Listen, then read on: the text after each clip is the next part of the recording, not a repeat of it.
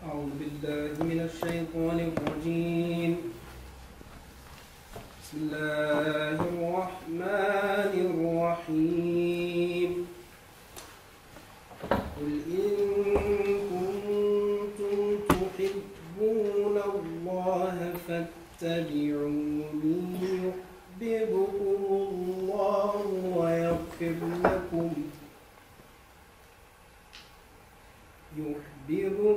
الله ويغفر لكم ذنوبكم والله غفور رحيم. قل أطيعوا الله والرسول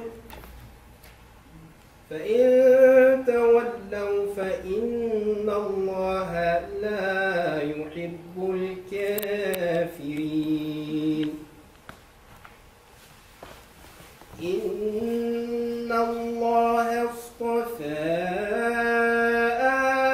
آدم ونوحا وآل إبراهيم وآل عمران على العالمين ذرية بعضها من بعض والله سميع عليم. إن الله وملائكته يصلون على النبي يا أيها الذين آمنوا صلوا عليه وسلموا تسليما. اللهم صل وسلم وبارك عليه.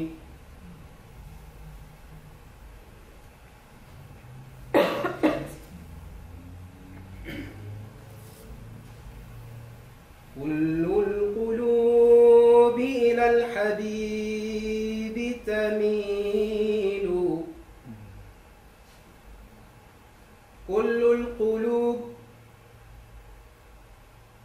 القلوب إلى الحبيب تميل.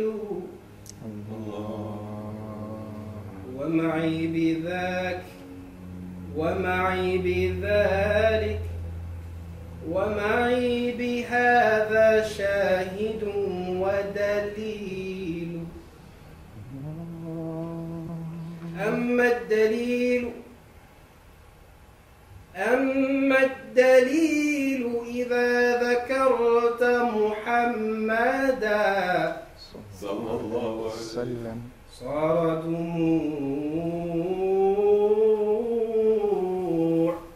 صار دموع العاشقين تسيل.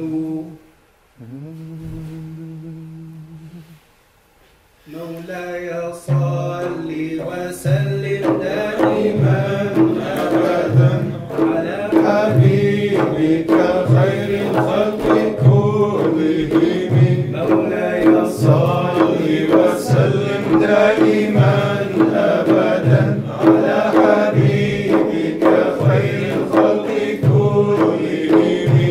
أمن تذكر جيران بذي سلامي فزجت دمع كرام مغلد بدمي.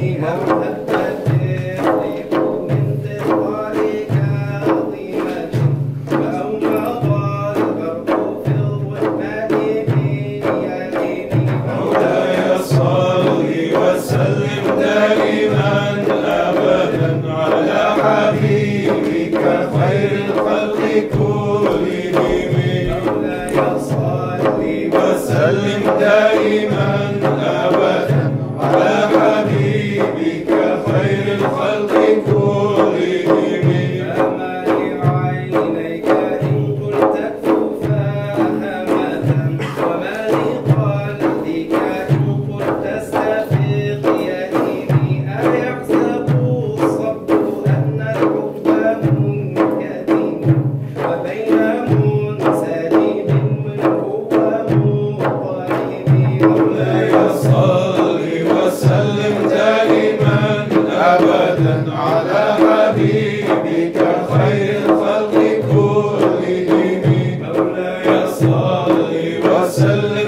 دائما أبدا على حبيبك خير الخلق كلهم.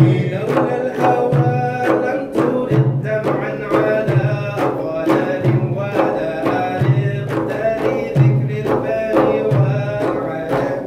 فكيف تنكر حبا بعدما شهدت به عليك عدول الدمع والسقم. مولاي صل وسلم دائما أبدا على حبيبك خير الخلق كلهم. مولاي صل وسلم دائما أبدا على حبيبك خير الخلق كلهم. وأثبت الوجد خطي عبرة وظنا مثل اللآلي على خديك ومعنا. نعم سرى طيف من أهوى فأغرقني والحب يعترض اللذة بالألم. مولاي صل وسلم دائما أبدا على حبيبك خير الخلق كلهم. مولاي صل وسلم دائما أبدا على حبيبك خير الخلق كلهم. يا نائمي في الهوى العذري معذرة مني إليك ولو أنصفت لم تلومي عادتك حالي لا سري بمستدير عن الوشاة ولا دليل منحسم. مولاي صل وسلم دائما أبدا على حبيبك خير الخلق كلهم. مولاي صل وسلم دائما أبدا على حبيبك خير الخلق كلهم. عفقني النصح لكن لست أسمعه إن المحب عن العذال في صمم. إني اتهمت نصيح الشيب في عذلي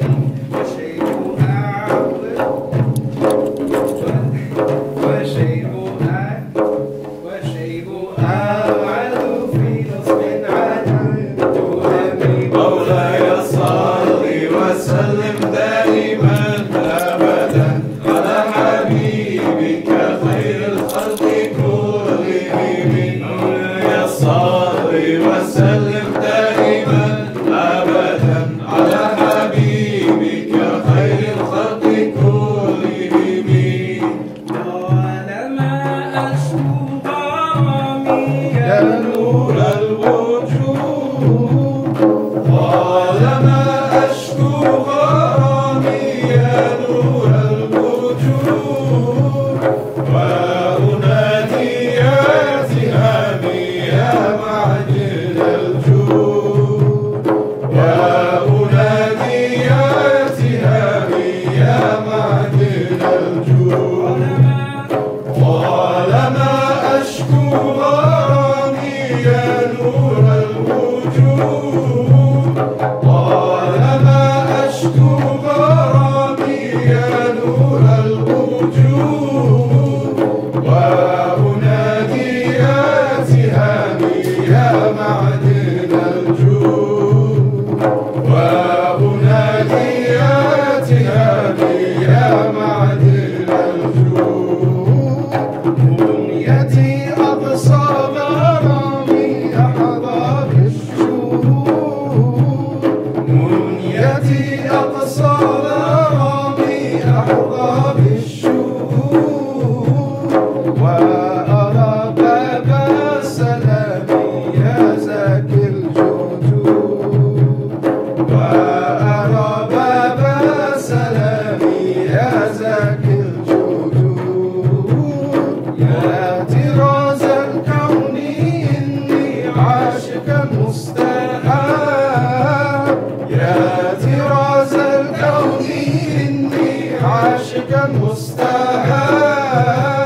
نورهم والملك فالمي يا بدر التمام مغرم والمدح فني يا بدر التمام طالما أشكو غرامي يا نور الوجود طالما أشكو غرامي يا نور الوجود وأنادي يا تهامي يا معدن الجود وأنادي يا تهامي يا معدن الجود اصرف الإعراض عني أغناني الغرام اصرف الإعراض عني أغناني الغرام فيك قد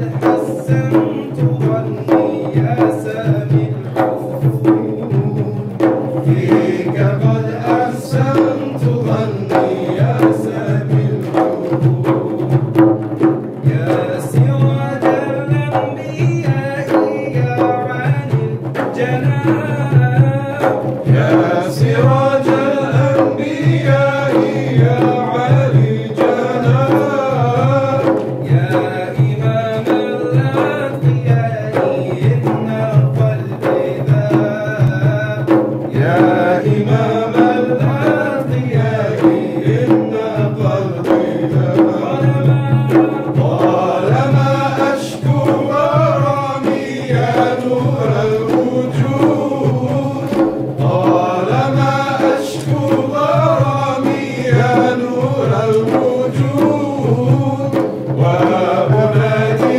يا تهامي يا معدن الجود وأنادي يا تهامي يا معدن الجود يكفي يا نور الله إن أجري طال يكفي يا نور الله إن أجري طال سيدي والعمر والأجر بالوصل جود سيدي والعمر والأجر بالوصل جود عيدوا علي الوصال وصال عيدوا عيدوا علي الوصال وصال عيدوا فإن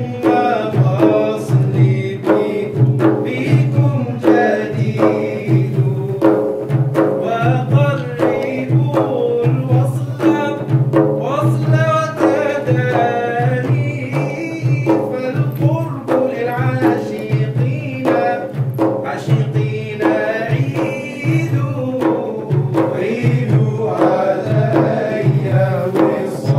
وصال عيدوا علي وصال عيدوا فإن وصلي بكم جديد خذوا فؤادي وفتشوا وقلبوا كما تريدوا عيدوا علي وصال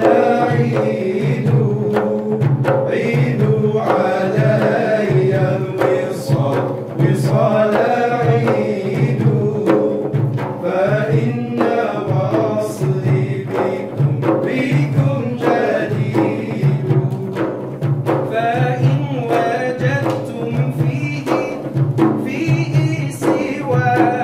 سواكم علي زيد البعاد زيدوا عيدوا علي وصال عيدوا علي وصال عيدوا فإن وصلي بكم جديد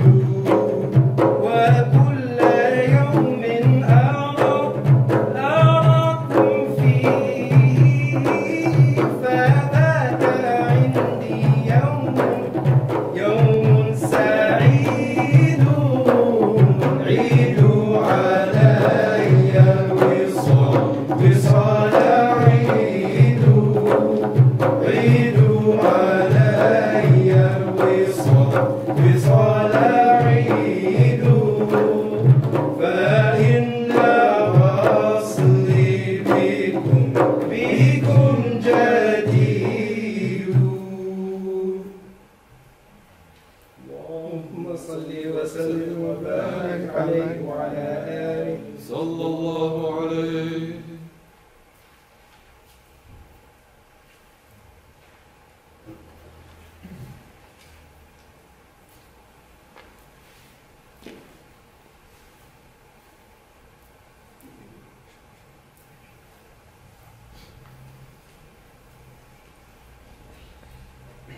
الله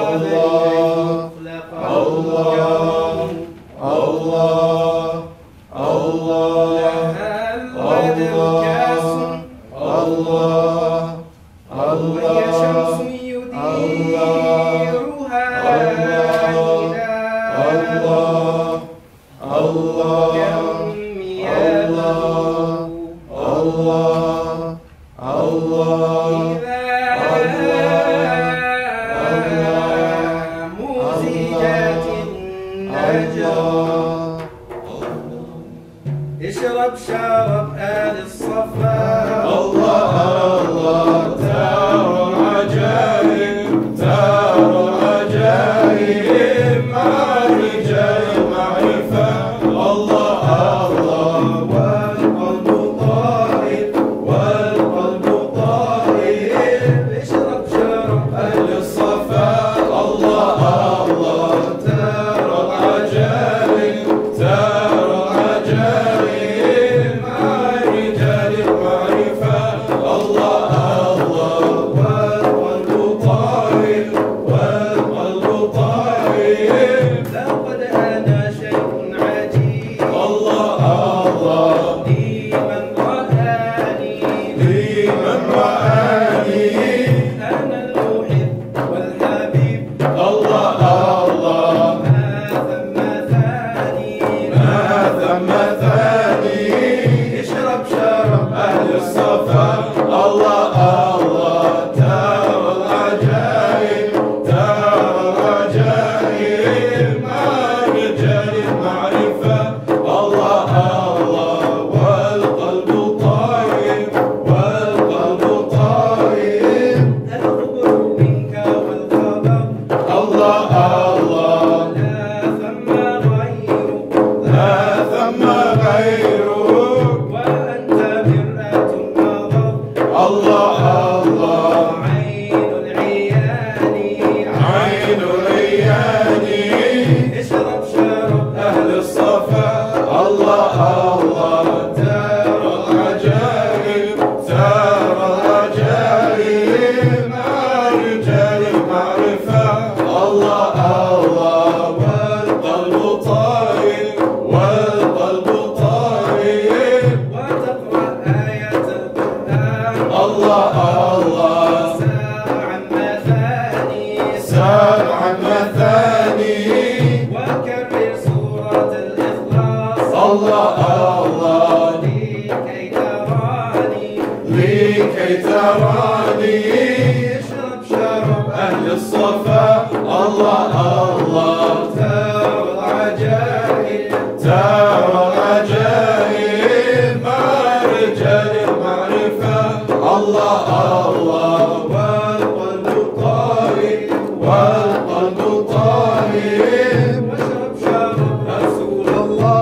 الله الله لكي يحبك لكي يحبك واتبع خطوته. الله الله لكي تراه لكي تراه اشرب شرب أهل الصفا.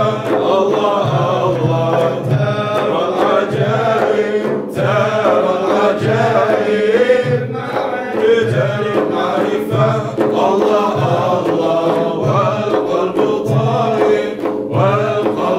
اللهم صل على المصطفى حبيبنا محمد عليه السلام. اللهم صل على المصطفى حبيبنا محمد عليه السلام. أنا ملي ليش أشعلي مني أخلق من رزقي ليش والخالق يرزقني مني يشعلي وأنا عبد مملوك والأشياء مقضية ما في التحقيق مشكوك. اللهم صل على المصطفى حبيبنا محمد عليه السلام. اللهم صل على المصطفى حبيبنا محمد عليه السلام. أنا عبد رب له قدرة يهون بها كل أمر عسير. فإن كنت عبدا ضعيفا التوى فربي على كل شيء قدير. اللهم صل على المصطفى حبيبنا محمد عليه السلام. اللهم صل على المصطفى حبيبنا محمد عليه السلام. يقول لما شاء كن فيكون ويبدئ سبحانه ويريد ويحكم في خلقه ما يشاء ويفعل في خلقه ما يريد. اللهم صل على المصطفى حبيبنا محمد عليه السلام. اللهم صل على المصطفى حبيبنا محمد عليه السلام. ليش أشعلي مني أغلق من رزقي ليش والخالق يرزقني. المدد المدد يا رسول الله اسقينا بالمدد يا رسول الله. مدد المدد يا رسول الله اسقينا بالمدد يا رسول الله. اللهم صل على المصطفى حبيبنا محمد عليه السلام. اللهم صل على المصطفى حبيبنا محمد عليه السلام. اللهم صل وسلم وبارك عليه وعلى آله. صلى الله عليه. So it's my great pleasure, really my great pleasure to introduce our speaker tonight. It's really a dream come true to have him with us. You'll see why in a minute. I'll let the main event speak for itself. But Dr. Ogunnaike is just somebody who's had a really deep impact on my life and somebody who's imparted such wisdom, such love, such support throughout the way, and really consider him a brother. And it's just so beautiful to bring him here, to work with Wasa, to bring him here, to share everything he has to give with you, or really just a small drop of the ocean of his knowledge to share with you. You know, outwardly he's professor, associate professor of Islam and Democracy in Africa, Islam in Africa at the University of Virginia. But he's taken academia by storm, and he's taken our hearts by storm as well. So you'll hear what he has to say, so I'll let that speak for itself. But please do read his writings and watch his videos on YouTube if you haven't seen them already. Probably some people in the audience have seen him speak on Islamic art at Zaytuna, speak on decolonizing the curriculum. He also spoke about that at Zaytuna and published with Ranovatio. His first book, Deep Knowledge, is really a revelation. It's studying ways of knowing in Tijani Sufism. in Nigeria and Senegal, and also the Nigerian Ifa tradition, which is part of the Yoruba religion, which his heritage comes from. And it's an oral scripture, it's an orature, kind of like the I Ching, you cast cowrie shells, and then based on the sign, you get the mythology that solves your problem. So he's studied each of these, and then he's compared them, but instead of using Western academic frameworks as the basis, having the dead white men be the dictators of the discourse, what he does is he looks at Ifa from the perspective of Tijani Sufism, and then he looks at Tijani Sufism from the perspective of Ifa.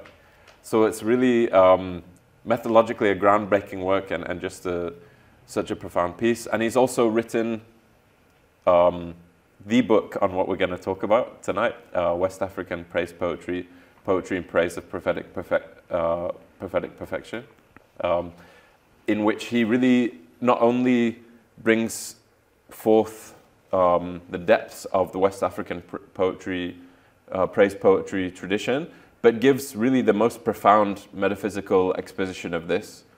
And this is something that it takes years and years to understand the depth of the metaphysics of this poetry. And he's put it all there in one book, and he's going to share that with us tonight. And also each one of his different articles kind of shifts your perspective when you think about any of the many topics that he's written about: race, coloniality, the environmental crisis, police brutality, Islamic studies, Christopher Nolan's Inception, West African Sufi music videos, and the problem of pure consciousness in mysticism. That's a beautiful one. And so many really wonderful insights. So, I could speak for the whole hour. This is my own attempt at a praise poem. Astaghfirullah. But I'll turn the floor over to him, and thank you all for coming. And Bismillah ar-Rahman ar-Rahim. Bismillah. Bismillah ar-Rahman ar-Rahim. اللهم صل على سيدنا محمد الفاتح لما أغلق وخاتم لما سبق ناصر الحق بالحق والهادي إلى صراطك المستقيم وعلى آله حق قدره العظيم. Assalamu alaikum, everyone. Thank you so much for coming. I'd like to thank my brother. Really, he's like my brother. He comes over to our house for Thanksgiving. He's part of the family. In our family, we call him Prince Nico. Yeah. But what you guys don't know is this is the person who introduced me to Tasawwuf. This is the person who introduced me. So in praising me, he's praising himself. Everything good that's come out of me has come as a result of the things that the books he gave me when we were roommates in undergrad all 4 years. I taught you how not to behave. That's why so take credit for. So you get anything, a lot of, if not all of the good things that have come out of this have been as a result of your influence. So I'm sorry, after his introduction, I can't possibly live up to that. So please lower the expectations, or you're going to be in for a very disappointing evening. But alhamdulillah, I want to thank Baraka Blue and Sam and Wasat for having me here to talk about one of my favorite subjects, poetry, particularly Madih poetry, in praise of God's beloved and our beloved Sayyidina Muhammad sallallahu alaihi wasallam. So poetry in the Islamic tradition is a bit of a paradox because it's everywhere. Everywhere, pious Muslims, non-pious Muslims, everybody loves poetry. You go to some of the most profligate places, the parliaments of some of these Muslim countries, people will be reciting poetry to make points. You go to the mosques, people are reciting poetry. Everywhere in between, everyone's reciting poetry. And yet there are some people who say, oh, poetry is not very good. Poetry is not un-Islamic. It's a weird argument because it's everywhere.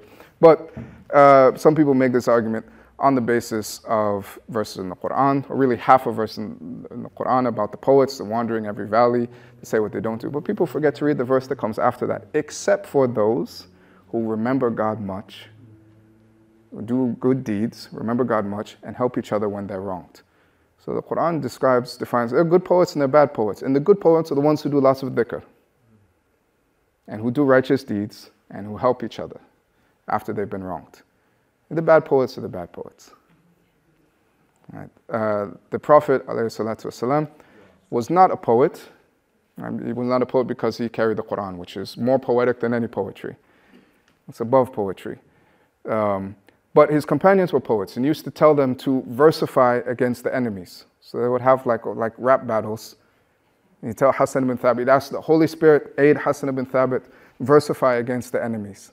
And Hassan would write a banger diss track and come up. And the Prophet said it would hit them harder than an arrow. Hitting them would smite them harder than an arrow, like a missile striking them. And in these days, they'd line up for battles. Sometimes the poets would come out and they'd spit verses at each other. And if someone was beaten too badly, the other side would just go home in shame. It's a much more civilized way of fighting warfare, all these drones and stuff like that.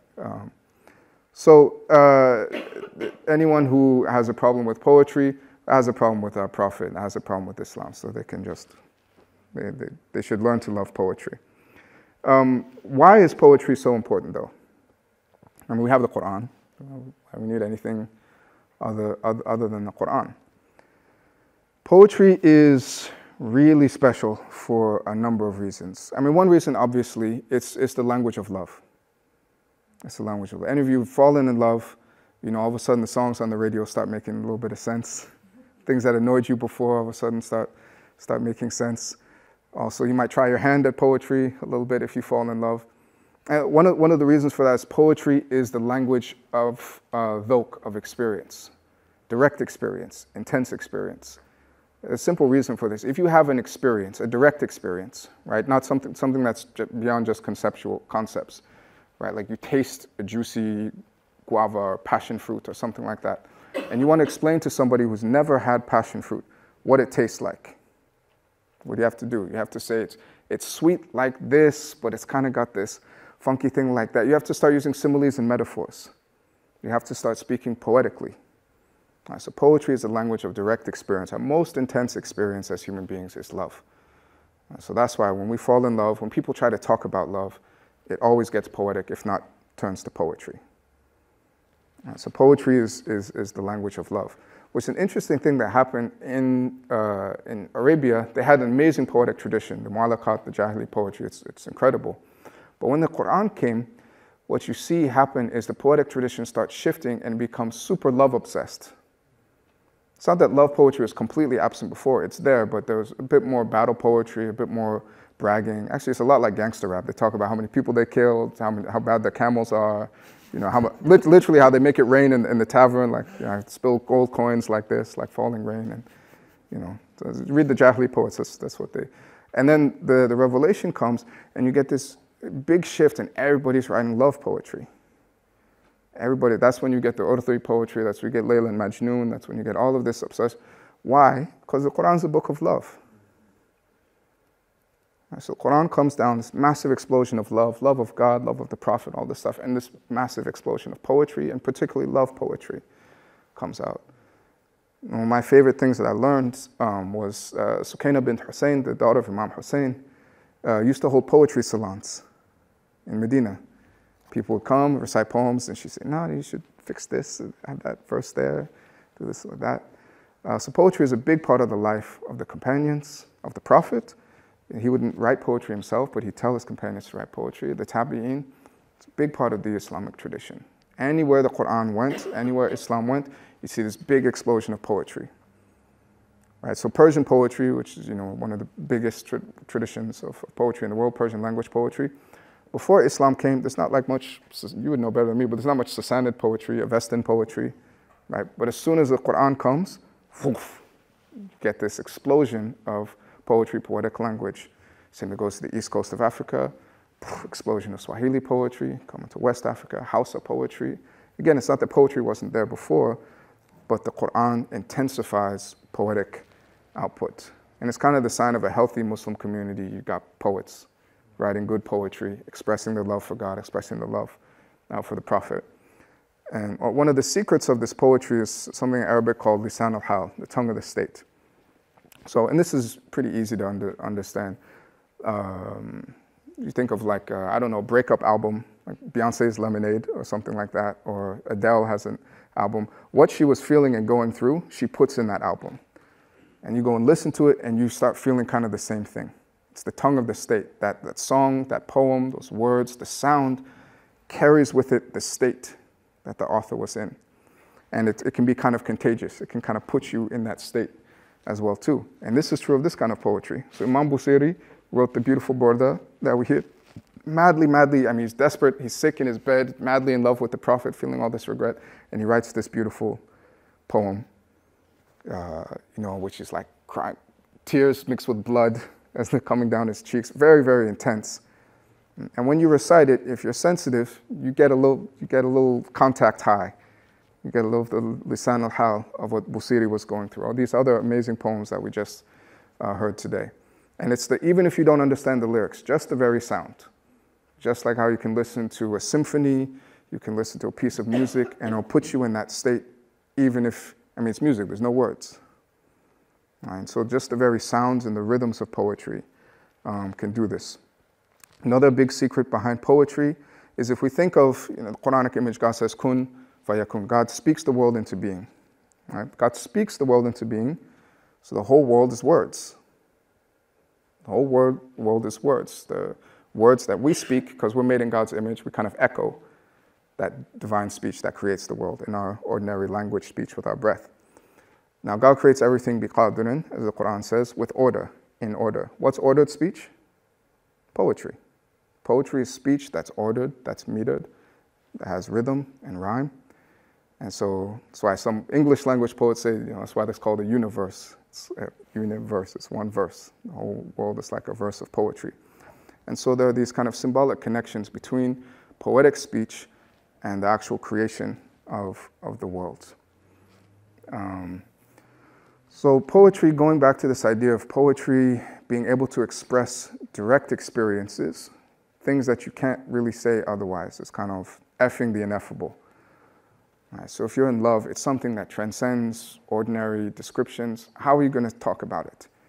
You feel like you can't stay quiet, you have to say something, but anything you say falls short of the actual reality of the experience. This is, loads of Sufi poets have said this. They say, what Shibli said, I'm like a frog that's trapped in the sea. If I open my mouth, I drown. If I keep it closed, I drown. I have to say something, but anything I say falls short of the reality of the experience of love. So poetry kind of does this. It allows you to thread the needle between silence and speech, because in its very form, it's a barzakh. Barzakh is a liminal reality that unites and separates two seeming opposites. So like sunset's a barzakh between day and night, so is dawn. The doorway is a barzakh between inside and outside. All these things they both unite and separate. So poetry is a barzakh between just music and regular prose, between, in Arabic, adwaq and awraq, between direct experience, tasting, and papers, writing things down, discursive expression.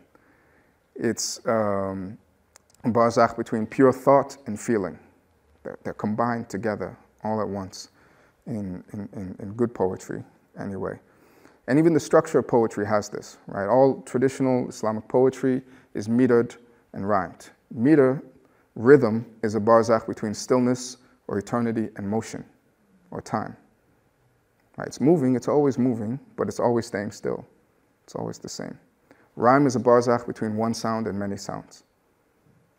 Right? And even us, our breath, poetry, the like canvas of poetry, the substance of poetry is our breath. Our breath is a barzakh between body and spirit. And nafakhtu fihi, God breathed into us His spirit. So it's a thing that connects our body with the spirit. That's why we do a lot of breath things. We recite Quran, we breathe things. Breath exercises are used in a lot of traditions. So the breath is a barzakh between body and spirit. And so poetry brings together body and spirit. This art of breath brings together body and spirit. And even we as human beings, if we're doing what we're supposed to do, we're khulafa between haqq and khalq, between God and His creation, ultimately between being and nothingness, so kind of this in-between state. And so poetry in its very structure kind of mirrors our structure. It's a barzakh, and it can speak to us at all levels. So poetry, it's a physical art. When you recite a poem, it's not like TV that you watch. Right? If you're reciting the poetry, it's not something passive. It's not like you're looking at a painting or something. The canvas is your breathing. It's like it's you. It's your body. So it works on the level of the body. And if poetry is good, you might get goosebumps or things like that. It works on the level of just ordinary discursive understanding. You have the meanings. It works on the level of the imagination. And if it's good spiritual poetry, or even if it's not, if it's just good poetry, whether it's spiritual or not, if it's good poetry, it goes even beyond that. It touches the heart, touches the spirit, involves the intellect. All levels of our being are involved when we're reciting, when we're reading poetry. Everything from the depths of our soul to the tips of our hair. Another thing poetry does, it's why it's so important. The word for poetry, shi'r, in Arabic, comes from the verbal noun shu'ur, which means a kind of perception, a kind of subtle perception. So poetry allows you to kind of, it creates a sense of awareness of the world, of the connection between things in the world. Oh, it's another barzakh, I forgot. Metaphor. Metaphor is a bridge, is a barzakh between the, you could say that the thing described and the thing and the thing it's likened to. So if I say, my brother is a lion, there's a connection between him and the lion, and that connection, that barzakh between him and the lion, is the metaphor, is the poetry there. And so seeing those, the awareness of those connections is cultivated through the writing, the reading, the recitation of poetry. It makes you sensitive to these connections, to these subtle connections that connect everything. Because everything that exists is ayatullah, signs of God, reflecting different attributes of God. Because of that, everything's connected. And the perception, the awareness of this is what poets have, is what poets tap into. It's that shu'ur, that awareness of the interconnectedness of everything. And in their poetry, they trace out these subtle connections, in Arabic, raqa'iq. And actually another connects back to the meaning of poetry, because these subtle connections, like these thin filaments connecting everything, like hair. The word for hair in Arabic is sha'r, from the same root as shi'r, poetry. All right, so poetry is this amazing, amazing, many-splendored thing. If you look in most Muslim societies, there's a lot of poetry, a lot of love poetry, but especially a lot of love poetry directed towards the Prophet Muhammad, sallallahu alaihi wasallam. Particularly in West Africa. West Africa, that's just about anything anybody writes is madih poetry. So what's going on when you praise the Prophet? We sang these lovely songs praising the Prophet. Why is this so important? I remember when I first read some madih stuff, astaghfirullah, I was like, okay, I get it. He's wonderful. God loves him. He did all these great things. Well, what's really going on here? Why is this praising the Prophet so important? I mean, just from the perspective of just ordinary, just even having iman. Part of faith, the Prophet said, none of you have faith until I'm more beloved to him than, and they're different, he said this multiple times, different versions, than his father, then his mother, then his children, then his wealth, even then himself. Right? That's pretty extreme. That's a high bar for iman, to love somebody more than yourself, who maybe you've never met.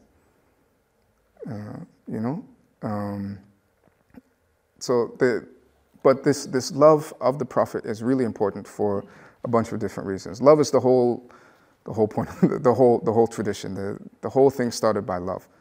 It's a non-canonical hadith, but Ibn Arabi said he verified it via kashf. He had a conversation with the Prophet. The Prophet said, I didn't say it, but it's true. So you can record it. So it says, I was a kuntu kanzan lam uraf. I was a treasure, God says, I was a treasure unrecognized. I was an unrecognized treasure, and I love to be known, so I created the creatures that they might know me. And so what's the reason of creation? It's love. It comes out of love. And who's the one who recognized God the best, most preferable? It's the Prophet. Who's the best lover of God? It's the Prophet. God loves him, and he loves God. So it starts out with love. As the verse of Surah Ma'idah says, he loves them, and they love him. So God's love comes first. God loves us. God brings us into being out of love. And then as a result of that love, God's love for us, we love him back. We have this echo of his love. Our love is just an echo of his love back to him. And so that's why in Surah Al-Imran, God says to the Prophet, say, if you love God, we all love God, whether we're aware of it or not. Everything that we're chasing around, looking for, that we love, that we're desiring, it's just God in that we're just seeing the reflection of God's beauty in whatever it is that we're chasing after and loving. So it says to the Prophet, if you love God, being people, which is all of you people, because if you love, you're loving God whether you realize it or not, then follow me. All right, then follow the Prophet, because how do you know how to get back to your beloved? How do you not confuse your beloved with his reflection in something? You don't want to end up kissing your beloved's reflection on a mirror. You look pretty stupid. You want to be able to turn around from the mirror and go back to the actual beloved. So if you love God, then follow me, and God will love you. All right. And if God loves you, you go to the Hadith Nawafil. My servant keeps approaching me through this, what I've made obligatory on him. Then he keeps approaching me through these supererogatory, these extra acts of devotion, which the Prophet did. So you keep following the Prophet through these more and more intensely until or so that hatta I love him. When I love him, I'm his hand by which he grasps, his foot by which he walks, his ear, hearing by which he hears, his sight by which... You can't get any more intimate than that. That's the anytime you have love, you want union with the thing.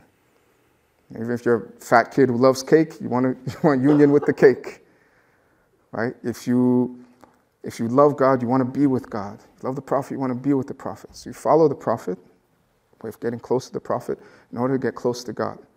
And when you keep this, when this virtuous cycle of love keeps going and going around, it gets to the point where all of a sudden God is your hand, your foot, your hearing, your seeing. You can't even get that close with another person.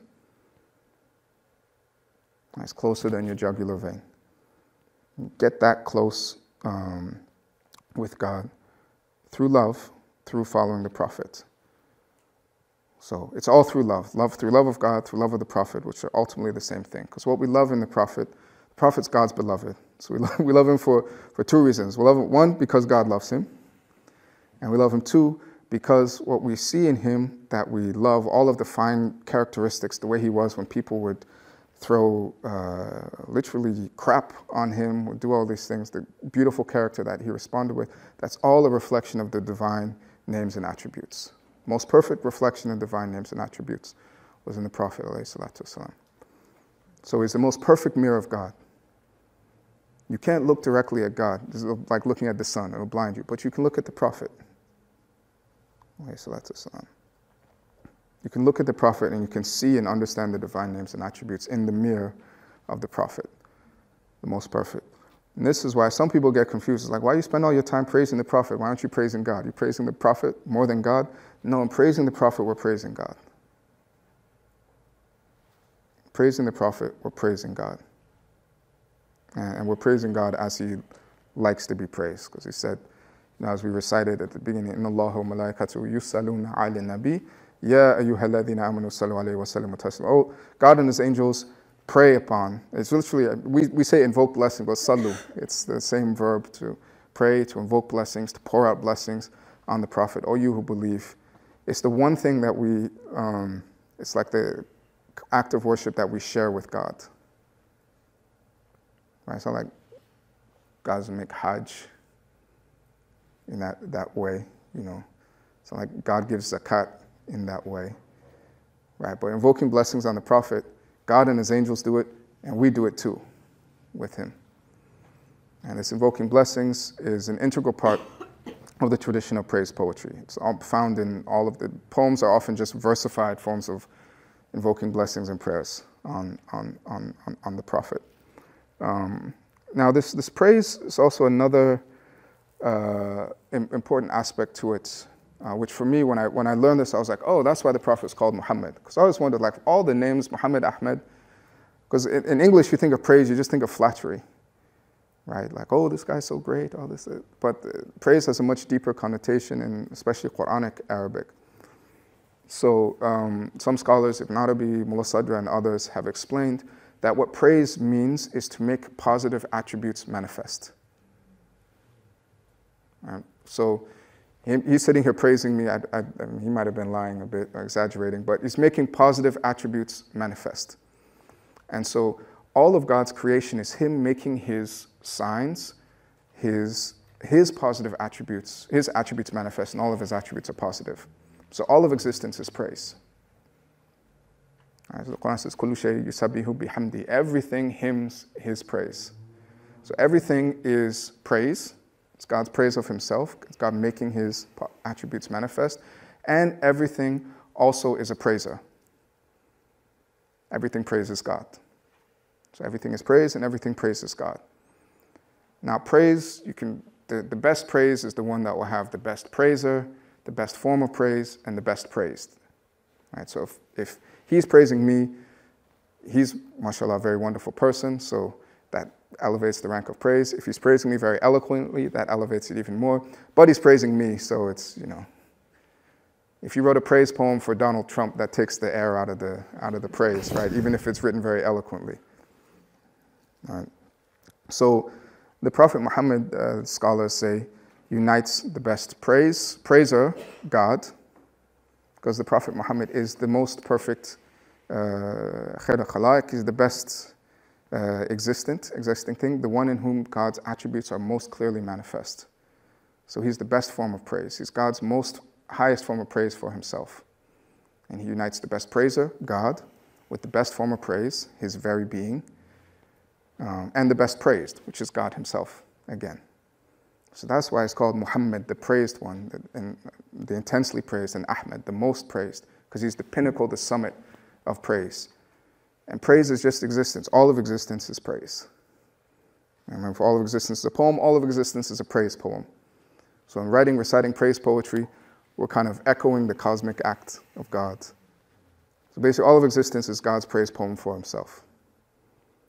And the Prophet Muhammad is the crown jewel of that praise. So when we write praise poetry, when we sing praise poetry for the Prophet, we're participating in that cycle. Just like if you invoke Allahumma salli ala Sayyidina Muhammad, you're participating in the kind of flood, the outpouring, the waterfall, blessings on God, on the Prophet, and then from the Prophet down to everything else that keeps the world in existence ultimately. So it's a form of participating in the divine activity of praise that we're doing. And this is why it's so important in Muslim societies. And that's why you find where there's healthy spirituality, there'll be a lot of poetry. So it's like a Nigerian proverb, a village without music is dead. Right? A Muslim village without madih is dead. And this praise poetry makes you love the Prophet, alayhi salatu wasalam. Makes you love him. I mean, one, because it's just beautiful, and it just attracts your heart, and it's fun to sing, and it's fun to listen to, and it brings you joy. And that joy is then attached to your idea of the Prophet. But then it also, again, praise is making positive attributes manifest. It makes clear to you and makes present to you, particularly those that were very far from the Prophet's time in some ways, and very far from him in this way or that way, or we seem to be. He's not far from us, but we're far from him. It brings that to our mind. It makes it apparent, makes it manifest to us, both his khuluq and his khalq, his appearance. So this amazing thing about praise poetry is it'll always go back and forth between historical events, things that he did, his appearance, the way he treated other people, where he's from, all of this stuff, and his spiritual qualities. And it brings them together. So whereas like salawat literature, like Allahumma salli ala, it tends to focus just on the spiritual aspect of the Prophet, and the seerah tends to focus on the historical aspect of the Prophet. Madih poetry, again, poetry is the synthetic barzakhi thing, tends to bring the spiritual and the physical together in this whole totality. So you get a real sense of the totality of the person of the Prophet, both the loftiest spiritual heights that transcend anything we could ever imagine, as well as, he would patch his own clothes. And things like that. So we get amazing, and we can imagine the Prophet. The poetry is one way in which poetry works, called takhyil. It creates an imaginal image in your mind. And it's beautiful. The verses are beautiful. The one being described is beautiful. And where there's beauty, there's always love. And so it produces love and devotion and attachment to the person of the Prophet, that's the engine that drives the whole spiritual path, that drives all of life, that drives us to be better people, that drives us to God. And so poetry is like if you're working out, you put on music, it gets easier to work out. Madih poetry is like that. You're struggling on the spiritual path, you're trying to do well, you're trying to find the motivation, listen to some madih, recite some madih. It's like what music does for you at the gym. It gets you going. It starts your engine. It's really powerful. It's the wind. It can be the wind under your wings. And especially times like this, with everything going on, we could all use a bit of support. And Madih poetry is more than just a bit of support. Now, this state that we're trying to get to, the state of being beloved, where God becomes a hand, a foot, things like that, that's the state of the Prophet. That's the state. I mean, who's closer to God than the Prophet? And so there's a lot of this poetry. I can think of like 10 different collections of Madih poetry that are titled Taysir al-Wusul ila Hadrat Rasul, facilitating the arrival at the presence of the Prophet, because that's what it does, sallallahu alaihi wasallam. The poetry, you can say, it brings down his presence, it creates his presence in his mind, it brings you into his presence, makes you aware of his presence. This poetry is incredibly effective at doing that. So a lot of West African shuyukh, and not just West African shuyukh, a lot of shuyukh have said that the writing of praise poetry was, if not just their suluk, but an important part of their suluk, of their spiritual journey. So Sheikh Ahmadou Bamba, famous Sheikh in Senegal, who the French imprisoned for years and led anti-colonial resistance against them. Really incredible Sheikh. He said, I began to travel the path of the people, of the Sufis, the moment I began to write his praises. And he wrote, I don't know, I think he wrote over 500 poems in praise of the Prophet. Some of them like 30 pages long. Sheikh Ibrahim Niass was probably the most prolific and influential poet of this tradition in West Africa, said that his poetry in praise of the Prophet is Tamrat Awqat Hayati. It's the fruit of all the moments of my life. He said, it's my weapons, it's my fortress, it's my inheritance, it's my traces. If you're looking to know me, look into my praise poetry. And in his poetry, he describes, he says, I'll be up all night while everybody's sleeping, mixing my ink with tears, writing for my beloved. So it was an integral part. He would recite the Quran, he'd finish reciting the Quran every week, but in addition to this incredible reciting the Quran every week, doing lots of adhkar, composing Madih poetry, reciting Madih poetry is an important part of his spiritual practice. Sheikh Saleh al-Jafari in Azhar University as well, the composition of beautiful poems in praise of the Prophet. He said, this is suluki, this is my method of connecting with the Prophet and of connecting with God. And so this is a really, really important part of our tradition. Leaving it out, you're missing out on a lot. It's a really beautiful tradition. So what I want to do is, having said those few words about it, I think, more than a few, astaghfirullah, is to stop talking about it and actually taste it. So I wanted to sing this. One of my favorite ones is from this contemporary Mauritanian sheikh. Very simple little one, Hubbu Taha. And you have on the handout, you have the translation there. And the melody is really simple. It's just, Hubbu Taha yustatabu. And then the chorus is, Allah, Allah, Allah. حبذا ذاك الجناب الله الله الله حب طه يستطاب الله الله الله حبذا ذاك الجناب الله الله الله فهو ذكر للبرايا الله الله الله وهو للخيرات باب الله الله الله وهو أمن وأمان الله الله الله وطعام وشراب الله الله الله وهو در وهو كنز الله الله الله وهو لب ولباب الله الله الله إن أرضا ليس فيها الله الله الله حب طه لا يباب الله الله الله وقلوبا ليس فيها الله الله الله حب طه لا خراب الله الله الله فليكن في كل قلب الله الله الله منها وطه نصاب الله الله الله فهو رقي للنفس حقا الله الله الله ودعاء مستجاب الله الله الله لا تملكم عنه مي الله الله الله أو لباب أو رباب الله الله الله لا تبال بنعيم الله الله الله دون ذاق أو إيقاب الله الله الله حب طه يستطاب الله الله الله حبذا ذاك الجناب الله الله الله حب طه يستطاب الله الله الله حبذا ذاك الجناب الله الله الله فليكن في كل قلب الله الله الله من هوى طه نصاب الله الله الله فليكن في كل قلب الله الله الله من هوى طه نصاب الله الله الله. Very simple, but you can go on for hours and hours and hours doing that. And so when you're doing this, you're doing dhikr, you're invoking Allah, you're praising the Prophet, and there's some really profound stuff. It's just like a nice catchy thing, but some really profound stuff in here. So, loving Taha is delightful. Often we can think of the spiritual path and these things as a heavy burden, as something that's difficult. But I think that's the wrong perspective to take. It can be difficult, but it's actually quite delightful if you have the right approach to it. Just like being in love can be really hard. It's not just like it is the same. Being in love is really hard. It can be really hard. You have to make sacrifices. Your ego dies. You get up.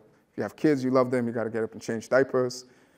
You have a spouse or significant other, you love them. You have to sacrifice all kind of things. No, okay, we'll go to the restaurant you like. We'll watch a movie you like. It's an ego death all the time. But it's delightful. It's really delightful. What you get is so much more than what you let go of. What you let go of is nothing. What you get is everything. And why is it so delightful? Because the one, our beloved, is so lovely. He's the treasure of creation. And to all goodness a doorway. So everything in creation is kind of, all the goodness in creation is contained and summarized in the Prophet. Okay, so that's any fine quality that anybody has anywhere at any time, you'll find it in the Prophet. Any beauty that's out there in the world existing, anywhere, Grand Canyon, Puget Sound, what have you, you'll find in the Prophet. So he's the treasure that contains all the beauties of creation, and as a result of that, to all goodness, he's a doorway. Goodness in this world, goodness in the next world. He's peace and he's our protection. So in the presence of the Prophet, there's peace and there's protection from all kinds of spiritual, even physical maladies, ailments, and things like that. And he's food and our refreshment. How's the Prophet food? It's not like we take communion and, something like that. But his presence, his words, our love for him is what sustains us spiritually. That's food is what keeps you going. You eat it, it becomes part of you, and it keeps you going. He's a pearl and he's a treasure.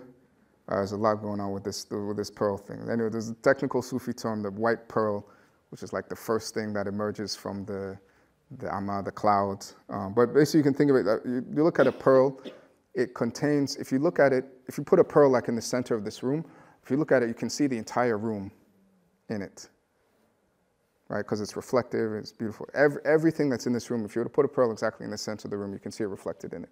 And so the Prophet's like that. Everything in the whole universe, all the beauties are contained in him. And he's a treasure. We talked about he's the greatest treasure. And he's the kernel and he's the quintessence. Again, so the very kernel, the very quintessence of what everything, really of everything, what everything is. So you guys know the idea of Buddha nature, right? As Buddhists have this idea, within everything is kind of Buddha nature. Within everything is, because everything in a certain sense is created from the light of the Prophet.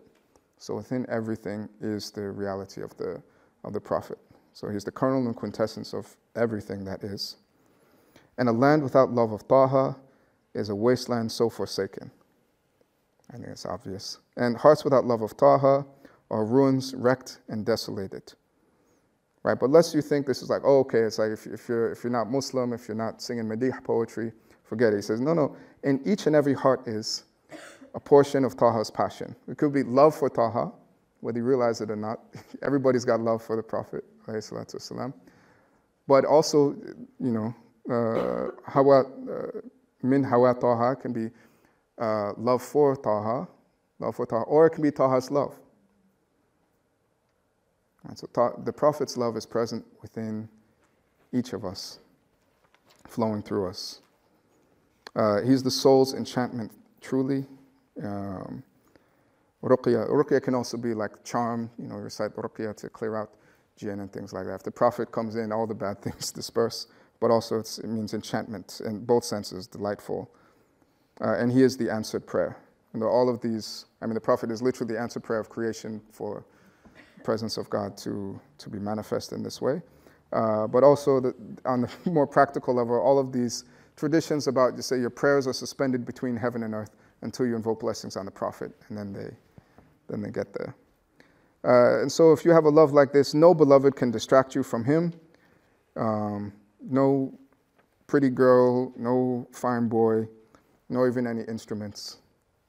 Because all the beauties that are in those things are in him to an even greater degree.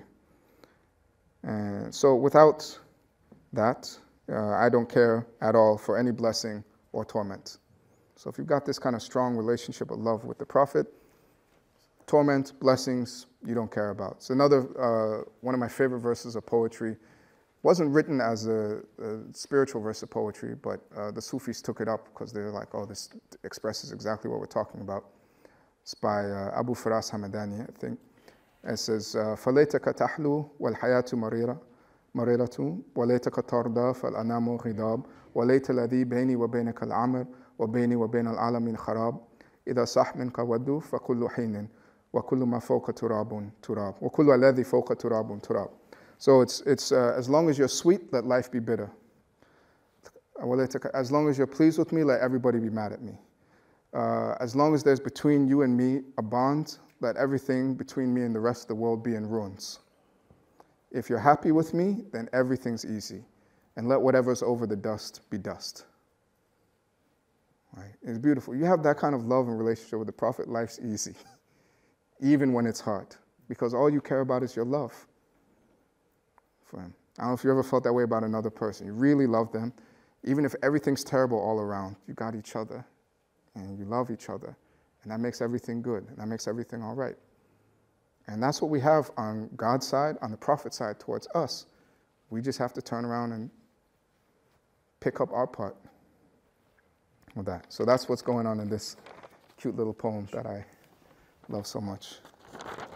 The next one I wanted to read is by Sheikh Ibrahim Niass, another amazing, I mentioned an amazing Senegalese Sheikh.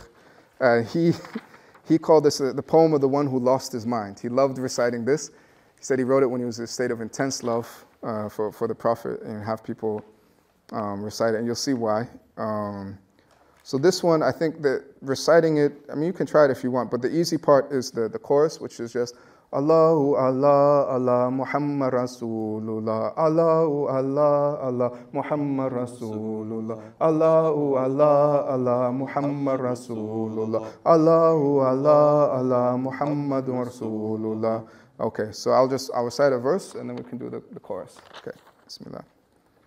الله الله الله محمد رسول الله هو المصطفى المختار خالة مدمري وكل وجز فحوى سر ومحضري الله الله الله محمد رسول الله إذا ضاء ضوء البدر ملت لذكره وأذكره في كل مرة ومنظري الله الله الله محمد رسول الله وأذكره عند الأغاني وإذ حلا مذاك فهو عمري مذاكي ومسكري الله الله الله محمد رسول الله وأذكره عند بلاء ونقيده وأذكره في غيبتي مثل محضري الله الله الله محمد رسول الله وأذكره عند الحبيب ولم أكن لأنس وقت البغيد مقدري الله الله الله محمد رسول الله ولست أرى مستحسنا غير وجهه فليس جمال غير الوجه مدثري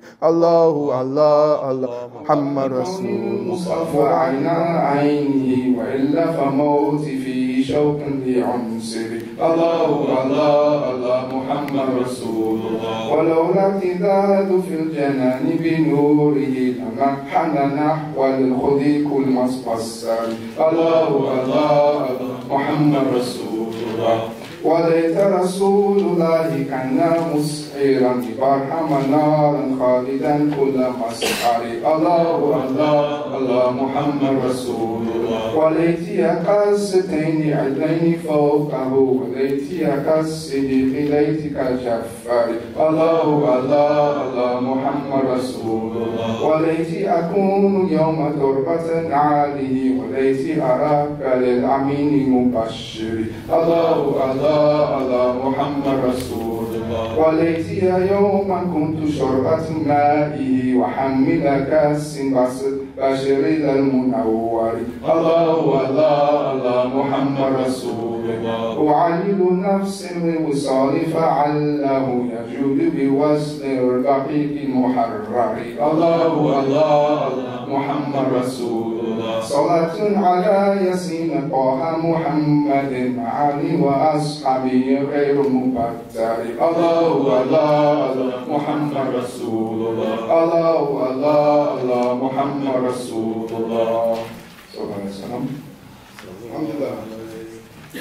So this one, yeah, you see why if you read the lyrics, I call it the poem, the one who lost his apple in love. So it says, the love of Mustafa Mukhtar mixed with my inmost heart, Mudmari, and permeated my all in parts, for he is my secret and my appearance. So he's all mixed up. He's the Prophet's all up in him. It's all in his parts, both the secret, and there's no part of him that's not in love with the Prophet. The love of the Prophet is fully permeated him. Everywhere, everything, inwardly, outwardly.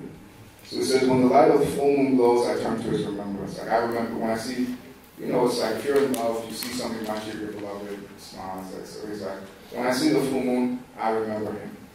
And also, when I remember, I turn to his remembrances, I start doing salawat on him. I remember him in every sight and scene. Every sight and scene makes me think of him, and I remember him. And I remember him in all songs, and when I taste the sweet.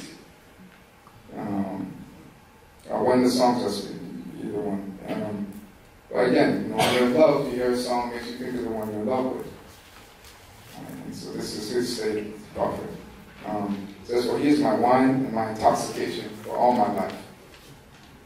And so he's high in the love of the Prophet all the time.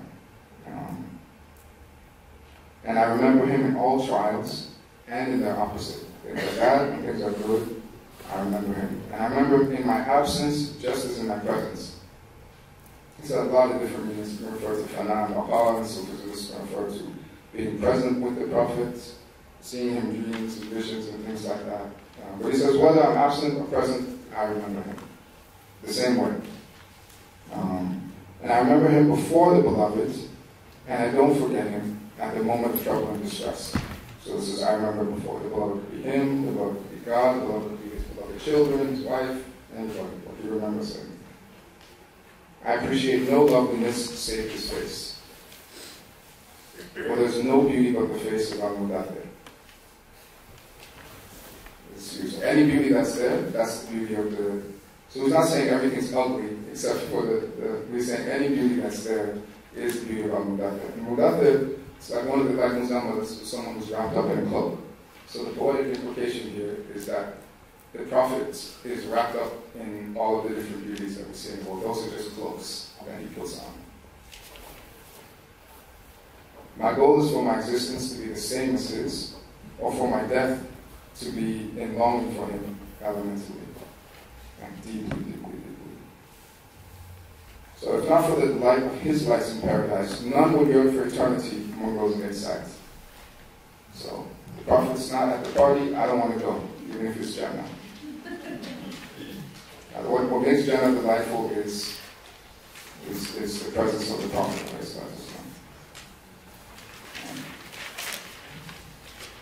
And he said, if only the messenger of God were kindled for Barham is a short version of Ibrahim, and eternal fire is the fire of love, burning all, burning up everything.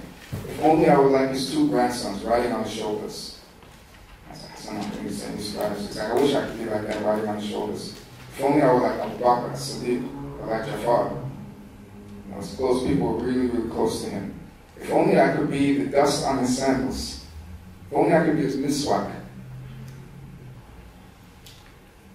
That's one. Like I love him so much I want to be in his mouth. I want to be his toothbrush. If only I could be for a sip of his water. Or I could be the cupbearer for the Moon Bashir, his cupbearer. So I console myself with the hope of union, so perhaps he'll grant union to his freed slave.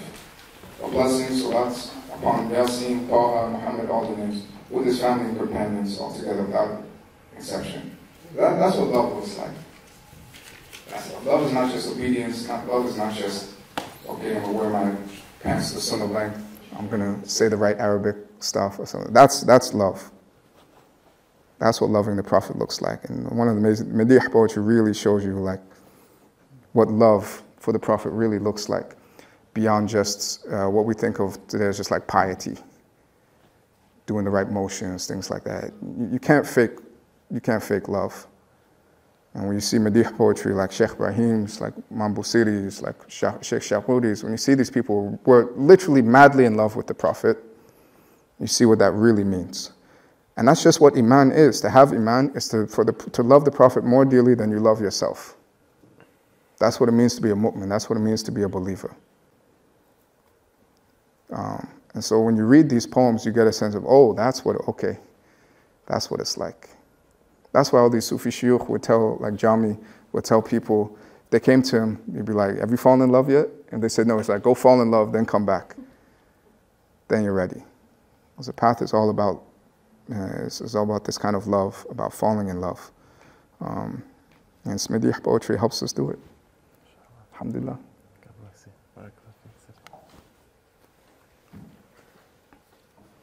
Allahumma salli ala Muhammad wa ala Muhammad. Shall we do a Q&A? Yeah, sure. Perhaps if anyone has any questions, we could do a Q&A session to bring out even more pearls from this ocean. It's a puddle.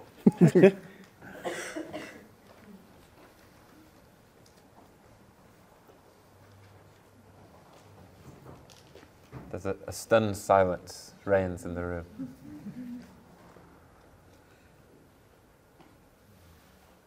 I have a question about a story I've heard that I have no reference for, which is one of the Sahaba asking the Prophet ﷺ, where will I find you on the day of judgment?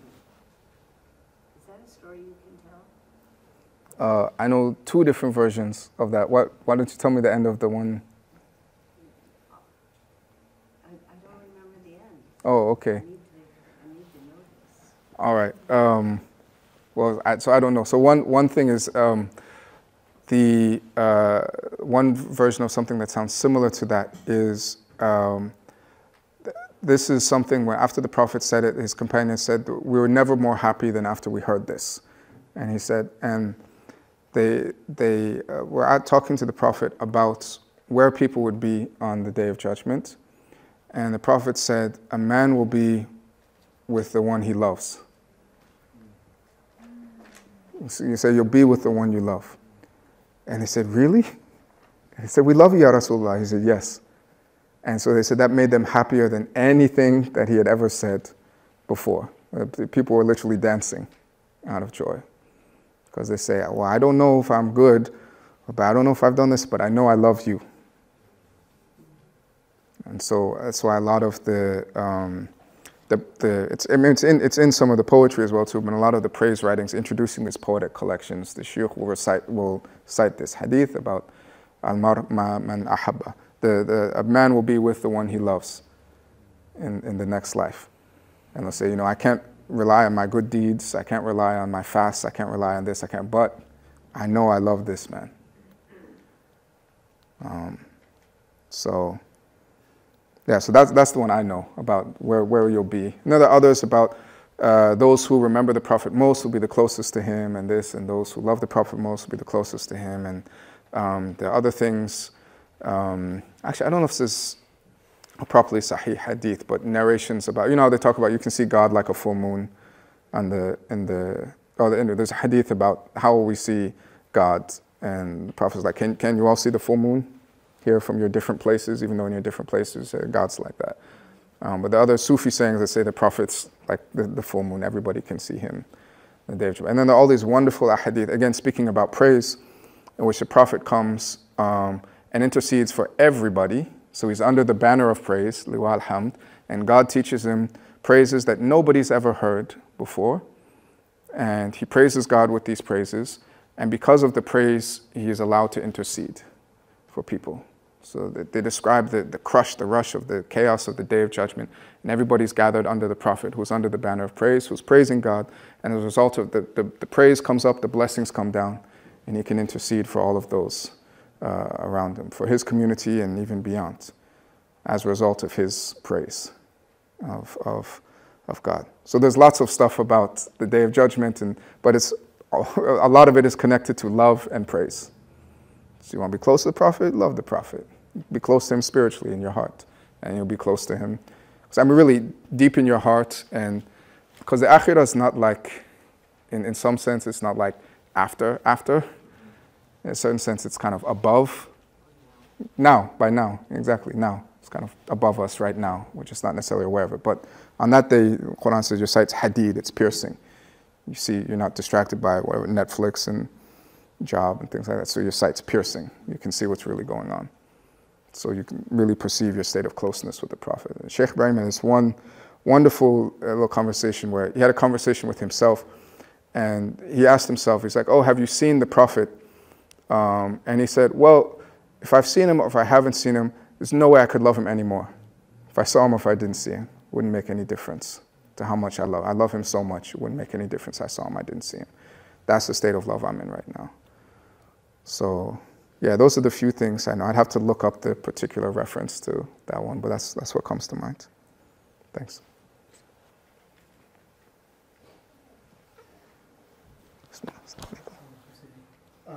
So the love of the Prophet as an end in itself, or as a conduit to how you're supposed to love all of creation, how you're supposed to treat your community or your fellow man, or my understanding is that it's not just an end in itself, that through that love you're supposed to be transformed into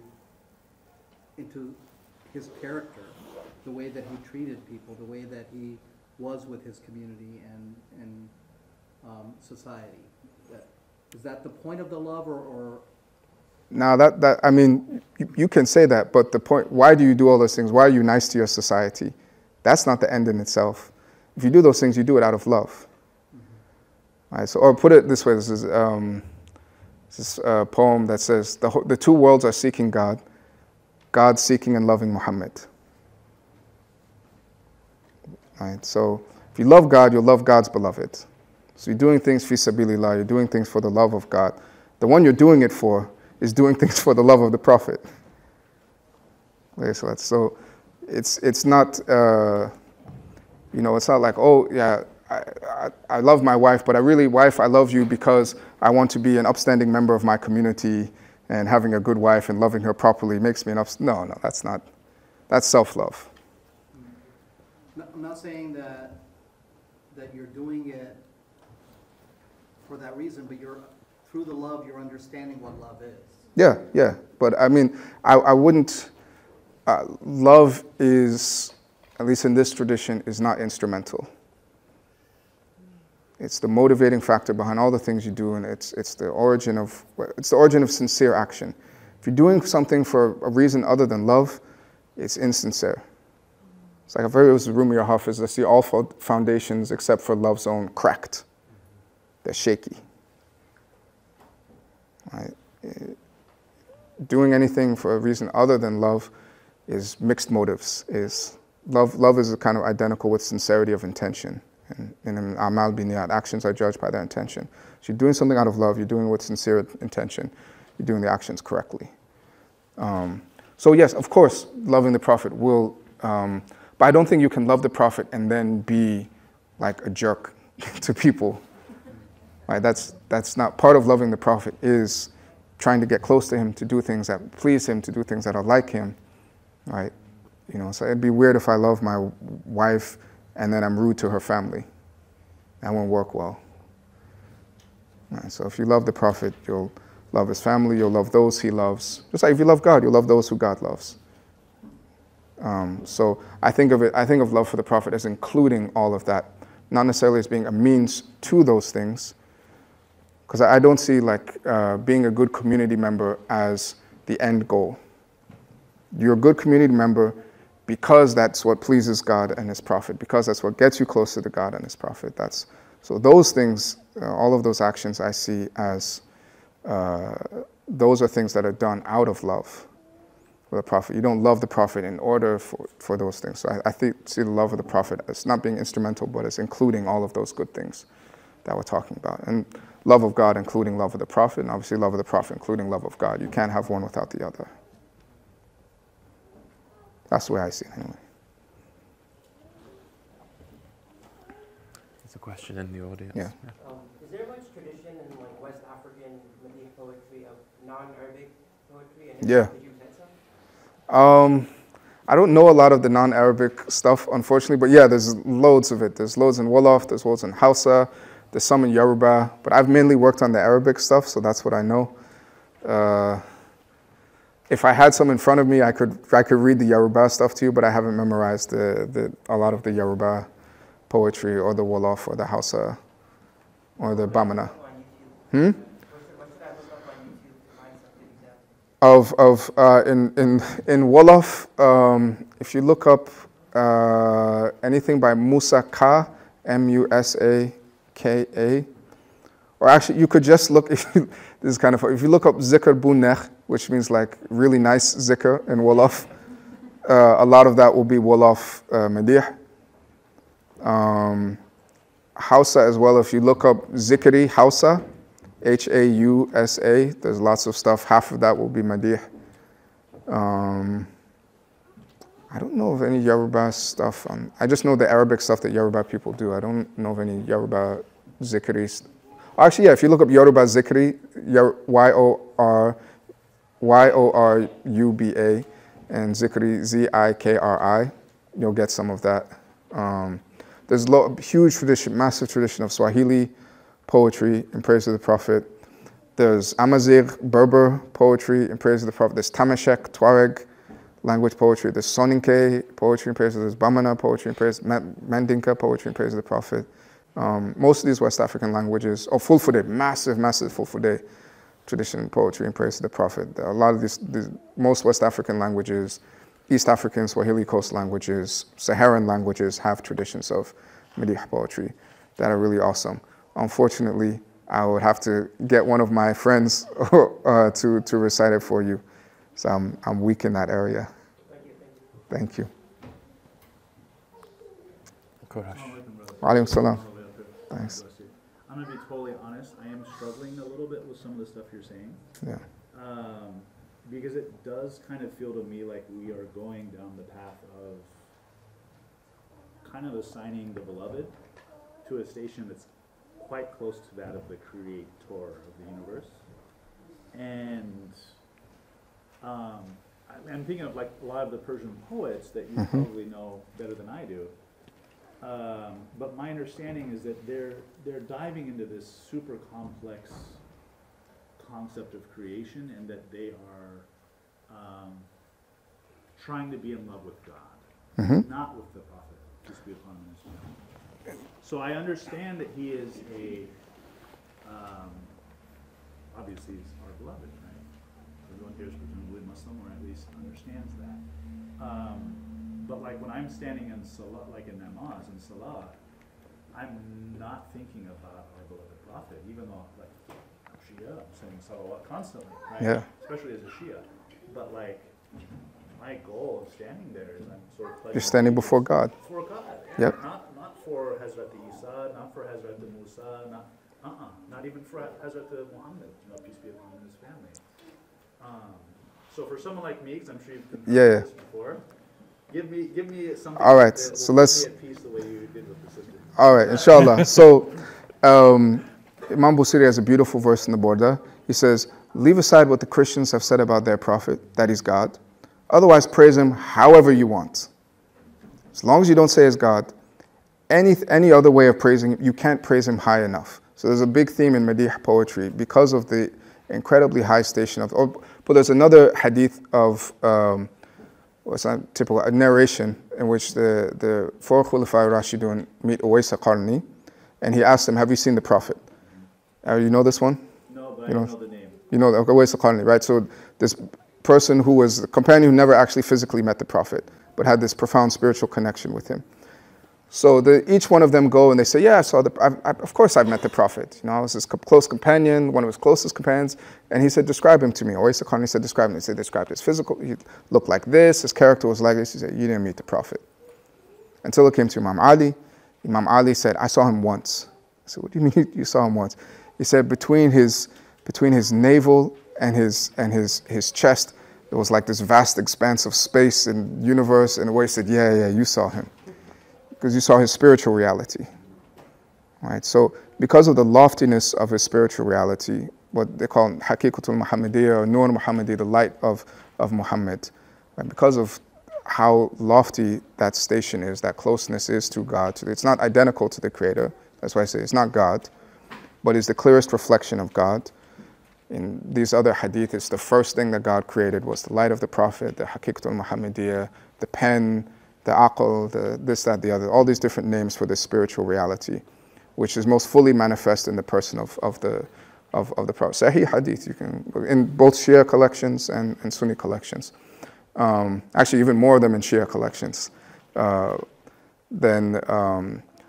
So because of this high, lofty spiritual station of the Prophet, you say anything you want as long as you don't call him God. Right, so when you're standing in prayer before God, but everything you're doing is what the Prophet did. Absolutely everything you're doing is in imitation of the Prophet did. You're standing as the Prophet said, you're bowing as he bowed, you're saying the things he said, you're doing. You can't get closer to him than that. So you're standing before God, but you're standing with the Prophet. Right? Or it's almost as if he's, you know, they say the angels pray behind us. Right, the angels pray behind us, but it's like you're taking on the form of the Prophet. There's even some cool things in these symbolic things. When you pray, you spell out in the different body positions, you spell out the name Ahmed. Standing, Ha, Mim, Dal. You know, right? You're literally filling out the form of the Prophet. Right? In a certain sense, you're taking him as your Imam in prayer. He's the one you're following, even if you're at the front. Right? So the way in which you're connecting to God is through the Prophet. Like he said, no one meets God unless he's first met his Prophet. Right? The way you're connecting to God is by following in the footsteps of the Prophet. If you love God, then follow me. You never leave following the Prophet. You're always in the Prophet's footsteps. It's easy for me to accept those words because I'm a Muslim convert, but my understanding, and it comes from Surah Al-Baqarah, is that you don't have to be a Muslim to be close to God or to follow God. That's a concept I just don't accept. That you don't have to be a Muslim mm-hmm. In which sense of Muslim? Because Muslim in the Quran is, you know, Abraham's a Muslim, right. Sayyidina Isa is a Muslim. Before our prophet, say they were Muslims, right? Yeah. But let's say you're following one of the earlier prophets, like you're mm-hmm. a Jew. You're not doing it in the Mohammedan way, but I mean, frankly, your people have been around a lot longer, and they've been doing it a certain way, and they've mm-hmm. chosen people, and God made a covenant with those people. Right. How can we sit here and say that they need to be doing salah like we are? You know, that just doesn't. What the light of guidance that was in Sayyidina Musa is the same light of guidance that was in Sayyidina Isa. It's the same light of guidance. It's the same Nur Muhammadi. It's the same prophetic reality that's manifest in each of the prophets. Yeah. That's manifest in each of the shara'i, that's manifest in each of the laws that was given to them. So that's what I was saying, within each and every heart is a presence of Taha's passion. Right? So like Rumi says, when you have the name Ahmed, you have the name of all the prophets. Right?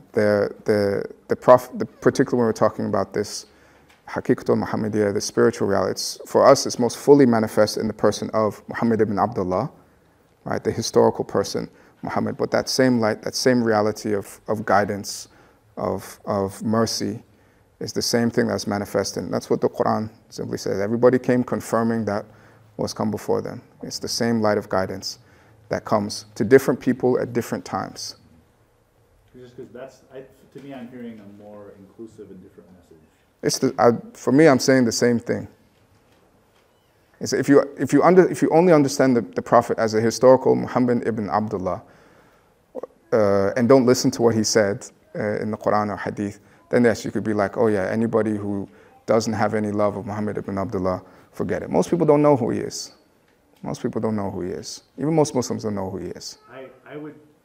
I don't know if anyone sitting here at least would have thought that you were referencing all of the beloved prophets before the Prophet Muhammad sallallahu alaihi wasallam. You said that. Like, I would be surprised if that was in each and every heart is a portion of Taha's passion, a portion of Taha for passion. Everybody has love for Taha, whether they realize it or not. That's the understanding, and at least in particularly the more esoteric Madih tradition stuff that will focus, like I said, it goes back and forth between the Haqiqatul Muhammadiyah, the Muhammadan reality, this kind of logos-like figure, right, and its historical manifestation, which is understood to reach its fullness in Muhammad ibn Abdullah as the last prophet, the seal of the prophets, but it's the same light, it's the same reality that animated, that flowed through all the other prophets. The same light of guidance. It's just that haqiqah is, that light is most fully manifest. The last full kind of the instantiation of it is in Muhammad ibn Abdullah. So that's if you want more information on this, I can direct you to some books that will explain this kind of super esoteric prophetology and how it works or if it doesn't, but I think that's the best I can do for right now. Wa alaikum salam. Thank you for coming today. This has been really knowledgeable, and I'm curious, kind of going off of the previous question, just to clarify, because I think I understand what you're saying, is that the same guidance that was given to each of the prophets that manifests in Muhammad is when Christians praise Isa, they are essentially praising the same qualities that are also present in the prophet. Mm-hmm. And so regardless of whether or not you acknowledge it that way, it's like how we believe, everybody was born Muslim, right? They then, as they get older, are taught other ideology, but fundamentally they're ruh, that ruh is consistent amongst people. Yeah, it doesn't mean that if you leave a baby alone, he's going to turn towards Mecca and start going to it, right? That's not, yeah, same kind of idea. Okay, so yeah, fundamentally that's what you're sort of saying when you say there's this lineage throughout them, and regardless if people acknowledge it or not, they are still fundamentally having that same inclination. Mm-hmm. Okay. Yeah, I mean, yeah, there's other cosmological and metaphysical dimensions to it, but yeah, basically. It sounds to me like love for a nabiyat, not just one nabi. Yes, but there's our Nabi. Everybody has a qibla, a direction that you turn to. You can't escape. There's no no qibla direction. But even a devout Jewish person would not say that they have to dedicate their thought and their life to Hazrat Musa, for example. Yeah, focus on God, the creator of the universe, the creator of the prophets. The way that one of the ways we focus on God is focusing on the prophet. Focusing on God and focusing on the prophet are not two separate things. See it as two separate things. If you've got a mirror, yeah, right? So let's say there's there's a kind of screen between you and me, right? Or it's kind of fuzzy, and there's a mirror here, right? That bounces, and I can see your face better, right? In the mirror, or even let's say just your own face, right? You can't see your own eyes. You need a mirror in order to see that clearly and well. So the prophet's just a mirror. Well, anything you see, you praise, you love in the prophet is God's. It's from God. Right? It's loving and praising the prophet is not separate from loving and praising God. Not in this tradition's way of thinking about it. So it's other traditions, it's set up differently. Some traditions, they focus on the founder figure, like in Buddhism, it's even kind of more central. Buddha's even more central. Buddha's central in a different way. In Judaism, it's different. There's not the same kind of focus on Hazrat Musa, alayhi salam. But different traditions have their own economies, their own ways of doing spiritual practice. This is one important tradition in the Islamic tradition. It's not the only one. I mean, you have some people who have paid less important attention to love of the Prophet and things like that. But a really central, prominent one is this one of love for the Prophet, which is not seen as being separate from love for God at all. Love for the Prophet is love for God is love for the Prophet. Dr. Tedesco. Yeah. No, that's good. You said that every person has the love of God. So in this tradition, what set this love? What makes it possible? What starts this love? And is affinity or munasaba plays a role in this? I mean, affinity between the beloved and Yeah, the loved. yeah, exactly. That there's not the same perfection. Yeah. Well, yeah. Oh, that's a big question. So, yes, usually it says that God's love is what starts it out. And so creation is often described as God looking at himself in the mirror, manifesting himself. Repeat the question. Yeah, so what starts out the love, and is there a role, what's the role of munasaba, of kind of relationality, appropriateness, similarity between lover and beloved in this love between God and us, obviously because there's a big gap in perfection between us and God. And so the way I've seen it described in a lot of the literature is God sets up creation as like a mirror in which to contemplate his own beauties. And so he displays his beauty, his beautiful face to that mirror in which he can contemplate himself. And we're that reflection. We're that reflection. And so there's what God loves in us is, in essence, his own qualities reflected back to him. So he's kind of in love with himself. And our love for him is his own love reflected back to him. Right, so that's kind of, because we're made in his image, on his form, we're made reflecting, or God taught Adam all the names, or there are lots of different ways to describe it. We have all of the divine names and attributes inscribed in us, which we then reflect back to God, which God loves. And in the Quran anyway, anytime it says God loves somebody, it's always a human being. Something that he has other kinds of love for other beings, but this particular in the Quran that's sent for us describes the love he has for human beings and the qualities that the humans display, which are actually his qualities. So in a certain sense, God is loving himself. He's looking at his own reflection, he's loving himself. And when we're loving God, it's our love for God is his love reflected back to him. Now, there's another, well, I won't get into well, I'll do it a little bit of this. In a certain sense, the one thing God, quote unquote, lacks is imperfection. And that's what we bring to the table. We bring nothing to the imperfection. Right? So that's why God said, I created you, if you didn't sin, I would take you away and replace you with a creation that does so I could forgive them. Right? So God is the forgiver. He needs people to forgive.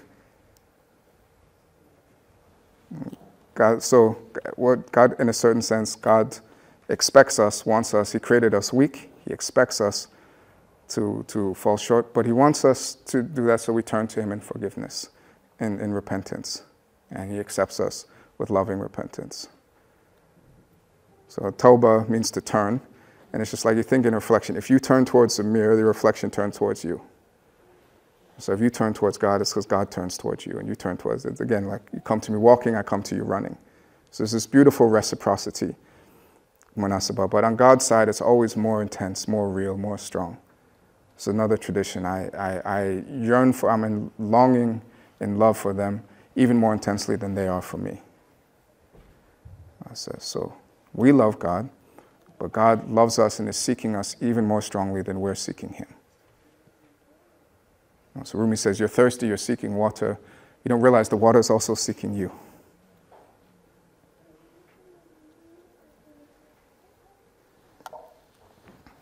The water wants to be drunk by you. Yes, I'm Not thirsty. just you trying to be drunk by the water. Yeah. Any other questions?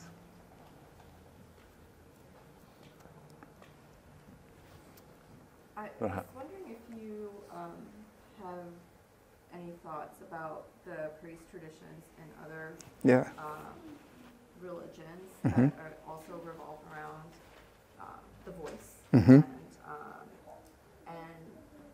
the relationship that they may have to the original traditions in Africa, in West Africa.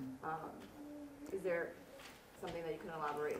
Yeah, so I have a little section book on that. So in Yoruba culture anyway, it's the one I know, there's a big praise tradition called Oriki.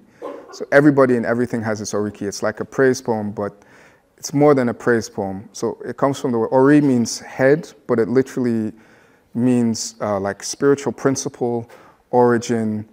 Your ori is like your destiny that you choose in heaven before you come. It's kind of like your spiritual essence. And ki means to call forward, provoke, evoke, invoke. And so oriki, for example, if you go to a wedding or a funeral, if people know your family's oriki, they'll recite it for you, and you feel it does something to you. It's kind of like they're evoking your ancestors, and remember your ancestors, they're evoking like the essence of who you and your family are. And it's kind of like bringing that out in you, and then you give them money, right? So it's this praise poetic, and there are a lot of these traditions in the kingdom of the empire of the kingdom of Mali. Amazing musical, literary tradition of the Jeli, the griots, who were praise singers who would recite the lineages of kings, tell stories of even Islamic kings, like this wonderful song about Dhul Qarnayn and other things like that. So there were a lot of these praise poetic traditions going around as West Africa was becoming more and more Muslim. And they influenced the Madih tradition. So some of them, the rhythms of some of the Madih poems were written to rhythms of these praise songs. So one of the most popular and oldest Madih poems is this one by this Mauritanian Sheikh Al-Yadali. And the story is he wrote it because he heard a group of griot singers, Igawen in Mauritania, singing the song in praise of a king. And he loved the melody, so he was like, the melody is so sweet, I want to write a poem in praise of the Prophet with this meter. It wasn't one of the standard meters of Arabic, but he did it anyway. And it became a big hit, it was very popular. And the king was not happy, because he said, who's this guy who, jacked my praise song? So he brought it before him, and they said, I heard you took my praise song. Why did you do this? He said, I just did it because I wanted to praise someone better than you. And the king got really mad. It's like, guards grab him. He said, no, I mean the Prophet Muhammad. And then the king was like, oh, okay, I can't, And then Yadali recited the poem for the king, and the king wept, softened his heart, and he gave Yadali a bunch of gifts and sent him on his way. So it's influenced the form of the praise poetry. It's influenced some of the imagery in some of the praise poetry in West Africa.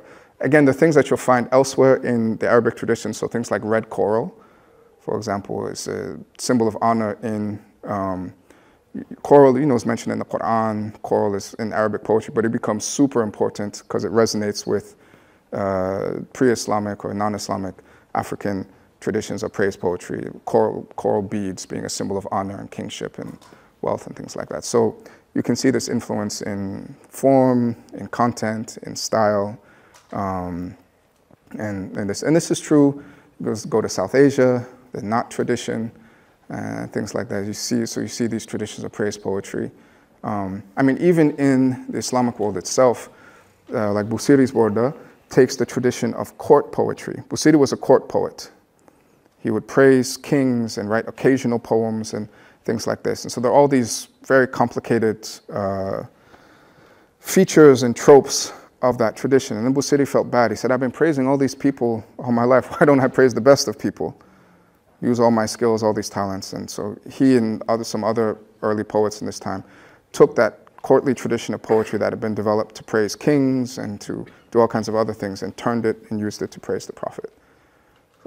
So you see this happening kind of all over the place, both in terms of imagery and form and meter and melody and all of these different kinds of things. So there's a wonderful, and then interestingly, then the Muslim things will then go influence the other ones as well. So the Bhakti tradition in South Asia, massively influenced by Sufi poetry performance, a lot of it not Madih poetry as well too. Then influences Bhakti poetry, and same thing in Nigeria as well amongst the Yoruba. Some of the styles of singing Madih poetry then influenced the way in which people would praise other things, even influencing Christian worship. And so there's all of these influences, stylistic and otherwise, going back and forth between these different traditions of praise.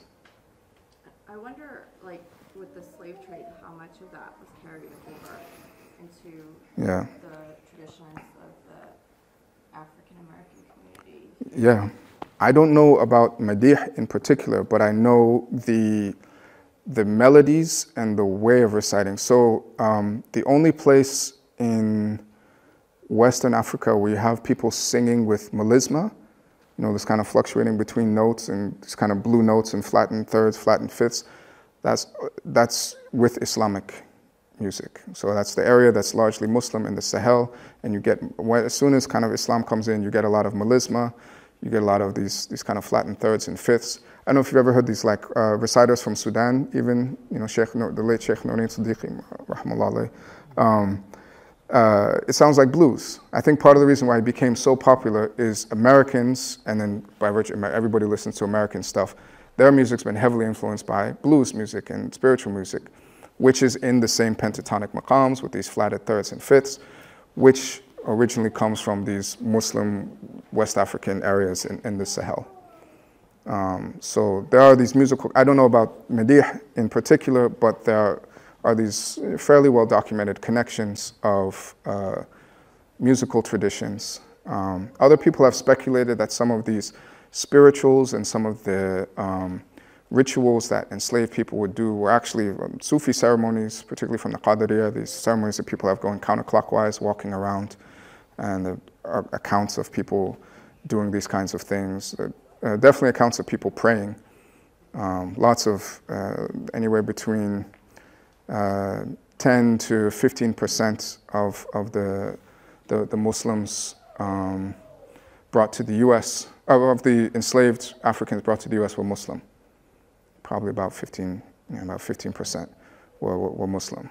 So a lot of Muslims who were brought here, enslaved here, and they definitely influenced the culture here. Not just here, in Brazil. So there's so many Muslims in Brazil, they mounted a kind of jihad of sorts along with other slaves. They're called the Malay revolts. They're Muslims from what's today Nigeria, Yoruba, Hausa, Fulani, and others, who partnered with people who were Orisha worshippers practicing traditional Yoruba religion to lead a series of revolts in the 1830s. They almost succeeded. But we have the talismans that they have, we have the things that they wrote in Arabic. So yeah, there were a lot of enslaved West African Muslims in the Caribbean. Rudolf Ware has done great work on this, showing even, so this period in West Africa, in part as a result of the slave trade, a lot of jihads going on, in which scholars were taking up arms to fight against kings who were selling people into slavery. So it wasn't the only reason they launched jihads, but it was a big reason. And so the slave trade's at its height, these jihads in West Africa are at the height. So they're bringing all of these people involved in these jihad, like anti-slavery, anti-corruption, anti-whatever jihads, enslaving them, bring them over to Charleston, South Carolina, Antigua, whatever. And almost all these, Rudolf Ware has tracked this amazingly. You see 2-3 months later, slave uprising. All right, so you bring some West African jihadis to Brazil, a couple months, maybe a year later, uprising. Bring them to Antigua, a couple months later, uprising. Bring them to Charleston, South Carolina, uprising. So it's a big tradition of this, and it's remembered it's remembered in a lot of these places. In Brazil, particularly the memory of the Malays, the Malay revolt, the Muslims, they're officially honored in candomblé, in the indigenous African traditions that have survived in Brazil. They sing songs in honor of the Muslims. In Haitian Vodou, they sing songs in honor of the Senegal spirits, the ancestors from Senegal, and they recite the Shahada to honor the Muslim ancestors, even in Haitian Vodou, and these traditions. So there's a large Muslim presence in the transatlantic slave trade. They had a big spiritual influence. It's tough to confirm, but there's some evidence that one of the people in charge, one of the people who kind of sparked the Haitian Revolution was this figure called Dutty Boukman. He was sent to Jamaica first. They called him Dutty because that's Jamaican dirty, because he was a leader. He fought against, and then Boukman because he always carried a book with him. And they say he was from the Senegambia area, and his name was Samba, so he's probably Muslim, carrying a book. It's probably the Quran. And he was one of the 2 people they said held the ceremony at Boakeman, which launched the Haitian Revolution.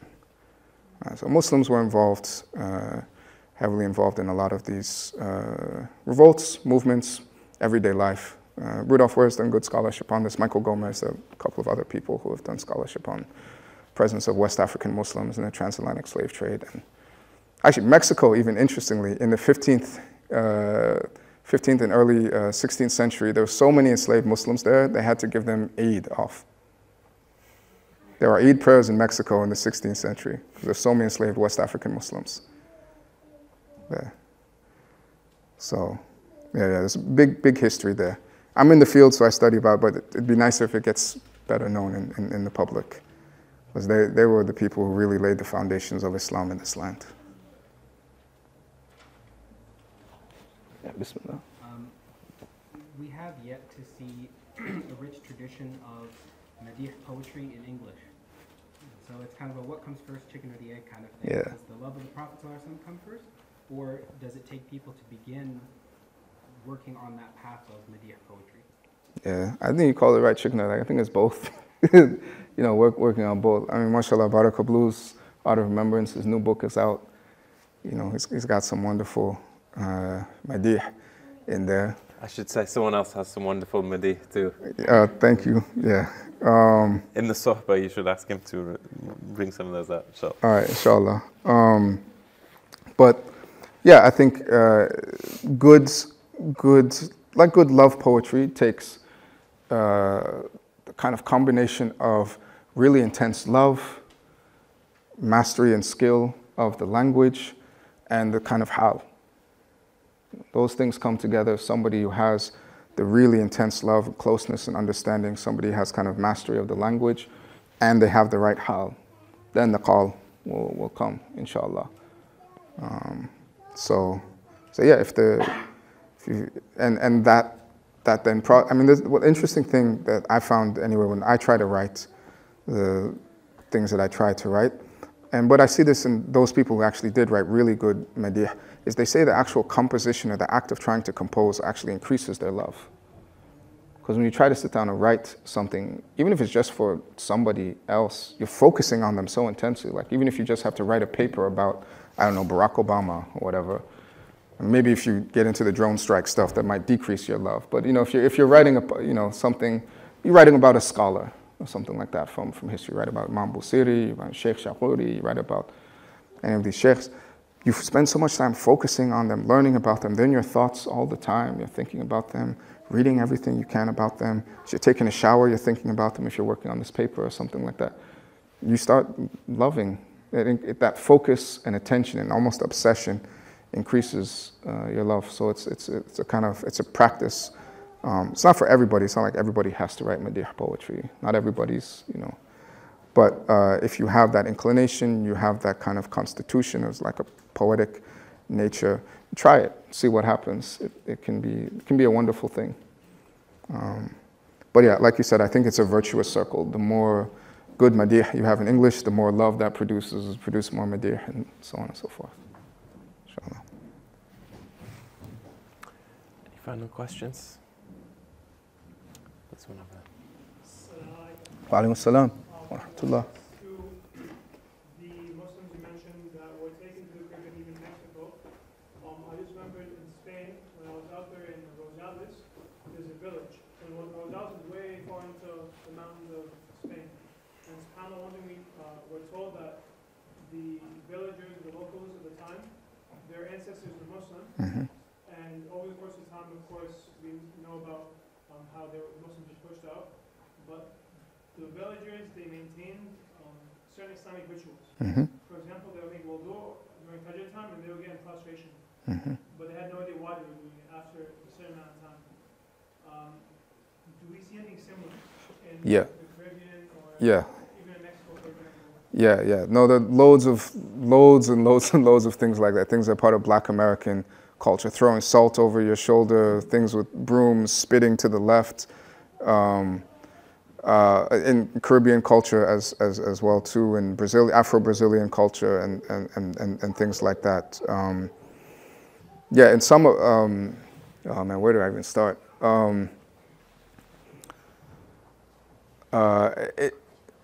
Even to the fact, so in Alan Lomax was this, he was kind of anthropologist figure, went around in the South in the 30s as part of the Public Works Administration thing. Anyway, they were trying to create jobs for people during the Great Depression, and one of the jobs he was given was to go around and collect all these folk songs and folk stories and oral histories from people. And so he was going in the Deep South asking people about folk songs and stories, and people told him, they're like, oh yeah, I remember Grandma used to pray on the bead. Grandma and Grandpa, this was in the 30s, they'd say my Grandma and Grandpa used to pray on the bead. They were real particular about praying. They will face east, the sunrise at dawn. Then they do it in the middle of the day. Then they do it at nighttime as well too. So there's living memory of this stuff in the 20th century. Not just people did this and they didn't know why, but people actually, you know, that sounds like salat to me. That sounds like a pretty clear case. And praying with beads, even. Now again, keep in mind that Lomax was a white guy walking around in the Deep South in the 30s, right? So you're not going to tell him anything that you think might get you in trouble. So who knows how much those traditions continued even after the grandparents in certain places. Just like in Spain as well too, deeply hidden in some places, like in the mountains, the kind of more rural, the more out of the way, the less out of state power you are. You know, the people in Spain, they're finding in these old houses and things written in Arabic scripts. Even Madih poems written in Old Spanish, but in Arabic script like Ajami. You know, they found these things in old houses. So you don't know how much was preserved undercover. But yeah, there are a lot of different rituals. Taking your shoes off when you come in the house, and the aversion to pork as well too. A lot of not all Black American, but a lot of Black American families. It wasn't just the Nation of Islam that told people don't eat no pork. It's a strong aversion to pork among certain families. And you can even trace certain families to particular Muslims that we know. So that like the Bailey family and like the South Carolina, Georgia area. I think one of them was in Earth, Wind, and Fire, something like that. But Bailey comes from Bilali. There was a Bilali who was a Maliki faqih. He was on Sapelo Island. It's this island between Georgia and South Carolina. And we have records of him and his family, and he kept the tradition alive. I think his kids were practicing, and then it ended. But the Bailey family is descended from him. And there's some other, you know, lineages that we can have. And oftentimes those families, there'll be like a family tradition of we don't eat pork, or we don't do this, or we don't do that. Yeah, so there are lots of these other folk. Also protective, so Islamic things made their way into what's called hoodoo, or root work. So some things in root work are from Native American sources, some things are from Congo and Angola, but some things are from Senegambia, Mali, Muslim traditions of amulets and things like that. So you take a piece of paper and you draw a square and then you fold it up and you put it in something. So yeah, there are a lot of Islamic, say, influences, cultural survivals, or whatever you want to call it, in Black American, Caribbean, Afro-Latin cultures. But again, that's not my exact, if you want to know more about, Rudolph Ware has done some great work on this, and there are lots of other scholars who've done really, really good work on this. There's a whole website, Sapelo Square, that I can recommend to you. It's all about, it's mostly about Black American Muslim identity, culture, and things like that. But they have articles about tracing influences in the history of Islam in Black America and things like that.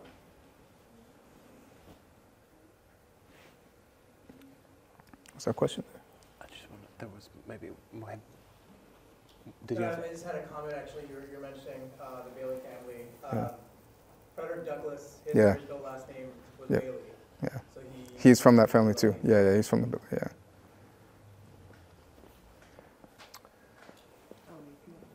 You sure? Yeah, time for one Yeah. word? From Nana Isa. So we're talking about we're talking about people in Spain who had to hide their religion, or even in the US and different countries in the West. So we clearly see that in West Africa, like I never even thought of Islam as something separate from the culture. Yeah. Right? Like that's how it's always been, even though it didn't even originate there. And here, I see questions like, how do I love the Prophet, or things that I never even had to think about, like from growing up with that fusion. So now I'm wondering, like, as a subculture in the US, like us living here as Muslim, like maybe, I don't know if it's a opposition, but at least it's definitely not the mainstream culture. How do you recreate that unity? Like what are, yeah, just, it's more just like what is your thought on how to to remove that divide, because I don't think you can have that love that you describe as long as there's that divide that you keep seeing. Yeah, it's a really good question. I think the best answer is to certainly look to the historical precedent. And the thing about Islam in Africa, I always like pointing this out. Islam's older on the, what we now call the African continent than it is in most of Arabia. First Hijrah was to Abyssinia. So there are Qiblatain mosques in the Horn of Africa, 2 Qiblas, right? there were mosques there before the Qibla changed. Right, so Islam is older in a lot of places in, the Horn of Africa region than it is. It was there before it got to Syria. Right, so it's older there before it even got to some places on the Arabian Peninsula, before it was like firmly established. Because the first Hijrah was there, some people stayed, Islam spread. And a lot of parts of West Africa became Muslim the same time like Scandinavia was becoming Christian. Right? We don't think of necessarily like, oh, Christianity is being something separate from like British culture or something like that. So yeah, it's totally. But how was this kind of natural, natural blend, or how did these healthy Islamic cultures develop in the places where they developed? It's usually because the people generally didn't become Muslim by the sword. I mean, you have to be under Muslim rule by the sword, but in West Africa they couldn't do that because the archers were too good. So they sent people who were teachers, they were Sufi saints, they came in, and people were just attracted to their character, or they opened Quran schools and they could use the Quran schools as daycares, or the shuyukh there'd be no rain, they'd ask the sheikh to pray, it would rain, and the king would be like, all right, cool. So there's the same thing in Sudan as well too. They couldn't get past the Nubian archers, so they had to sign this treaty that lasted for like 500 years, but which allowed for trade and so what happened in these places with the way these healthy, I think, Muslim communities developed was it developed on the basis of, or what's really the basis of the tradition, which is love and knowledge of God, and then the other things as well too. And those elements of the culture, which the pre-existing culture, which in no way contradicted the Islamic tradition, they can flourish and thrive. In fact, they're even heightened. Yeah. And those elements which would be in contradiction to the Sharia, they were left aside by the Muslims. But other people who were not in that, would practice them as well too. But the people who were successful in spreading Islam, whether it's in South Asia, whether it's in Southeast Asia, whether it's in Central Asia, Russia, whatever, generally the people who are these intense lovers of God and the Prophet, generally saintly people. Kings and conquerors could put an area under Muslim rule, but that wouldn't make people Muslim. What would make people adopt Islam as their own and do their own thing with it in a beautiful way. That was usually, like in Indonesia, you have the tradition of the Wali Songo doing the shadow puppets. In West Africa, some places they would combine Kora music and things with teaching Islamic traditions. Other places they do drumming. With its Madih poetry played a big role in some places in spreading Islam. So it's usually the Prophet was the person who was the most successful at spreading Islam in the best way. So the more like the Prophet you are, the more you try to follow his example. Not just outwardly, you've got the beard, but inwardly in terms of character, the more people are attracted to that. So I think, we just need to do what our tradition tells us to do and just try to do our best to love the Prophet, follow his example, imitate him, be as much like the Prophet as we can. And then practically support those institutions and people and things like that are producing saintly people or helping us, supporting saintly people and doing the work that they're doing. Because that's what will create a healthy culture. A healthy culture comes from healthy spirituality, which then reinforces how it's a virtuous circle. So I think that's what happens. But I think part of the reason why it's difficult today is there was a lot of kind of fundamental overlap and compatibility between those cultures. And I think there's, in many ways, more of a gap, like Muslims could come in and speak to, let's say, Orisha worshippers or Como people or any of these other traditions, and they have, there's one God who's invisible and completely transcendent, and yet he's kind of immanent everywhere, and they say, I get that. There's a kind of mutual recognition that it's a lot harder if what you worship is the market. Right? There's this kind of less fundamental common ground. So I think that context of that kind of modernity makes it a bit more challenging. But alhamdulillah, challenging times, there's always extra mercy for things in challenging times. But yeah, great question. Thanks. I have a more technical question about the poetry itself. You were mentioning it as a meter, and there's certain elements of it that qualify it. Can you talk about that a little bit more? Like, because anyone can just, like you were saying, say things, right? But it doesn't necessarily become poetry. Right. Yeah. So what is it about Mediaeval poetry that makes it such? That makes it poetry. Yeah. So Arabic poetry has all of these rules that were established initially just descriptively. So like most nomadic peoples, the Arabs were great poets. Right? If you're nomad, your art isn't going to be architecture. Right? You're not going to be building around giant paintings. It's going to be poetry. So like a lot of nomadic people, Arabs have great poets, a great poetic tradition. But like any kind of great art tradition, people make great art first, and then other people come along and later they're like, oh, these are the rules. So later on people came and they're like, oh, these are actually descriptively said, oh, these are the rules. This is how meter works, and there's 16 different meters or 15 different meters, and so they came along and 16. Right, so there's this formal tradition of how poetry works in Arabic. This is what a meter is, and it's quantitative. It's not like stress in English. It's quantitative, like the number of length of syllables, short syllables, long syllables. So based on this tradition of how the Arabs were doing poetry, before they even had rules for how to do poetry, then people came along and said, oh, these are the rules that we've actually been doing without explicitly stating them out. Then those became kind of fixed. It's like, these are the rules on how to do poetry. And people generally followed that. But of course, they would develop it and add all kinds of twists at different meters and things like that. But as a general kind of, because you're drawing on the tradition, anytime you write something that you realize something not, you're drawing on the tradition. So even if you're doing like crazy free poetry or something like that, you're being inspired by other people who are done.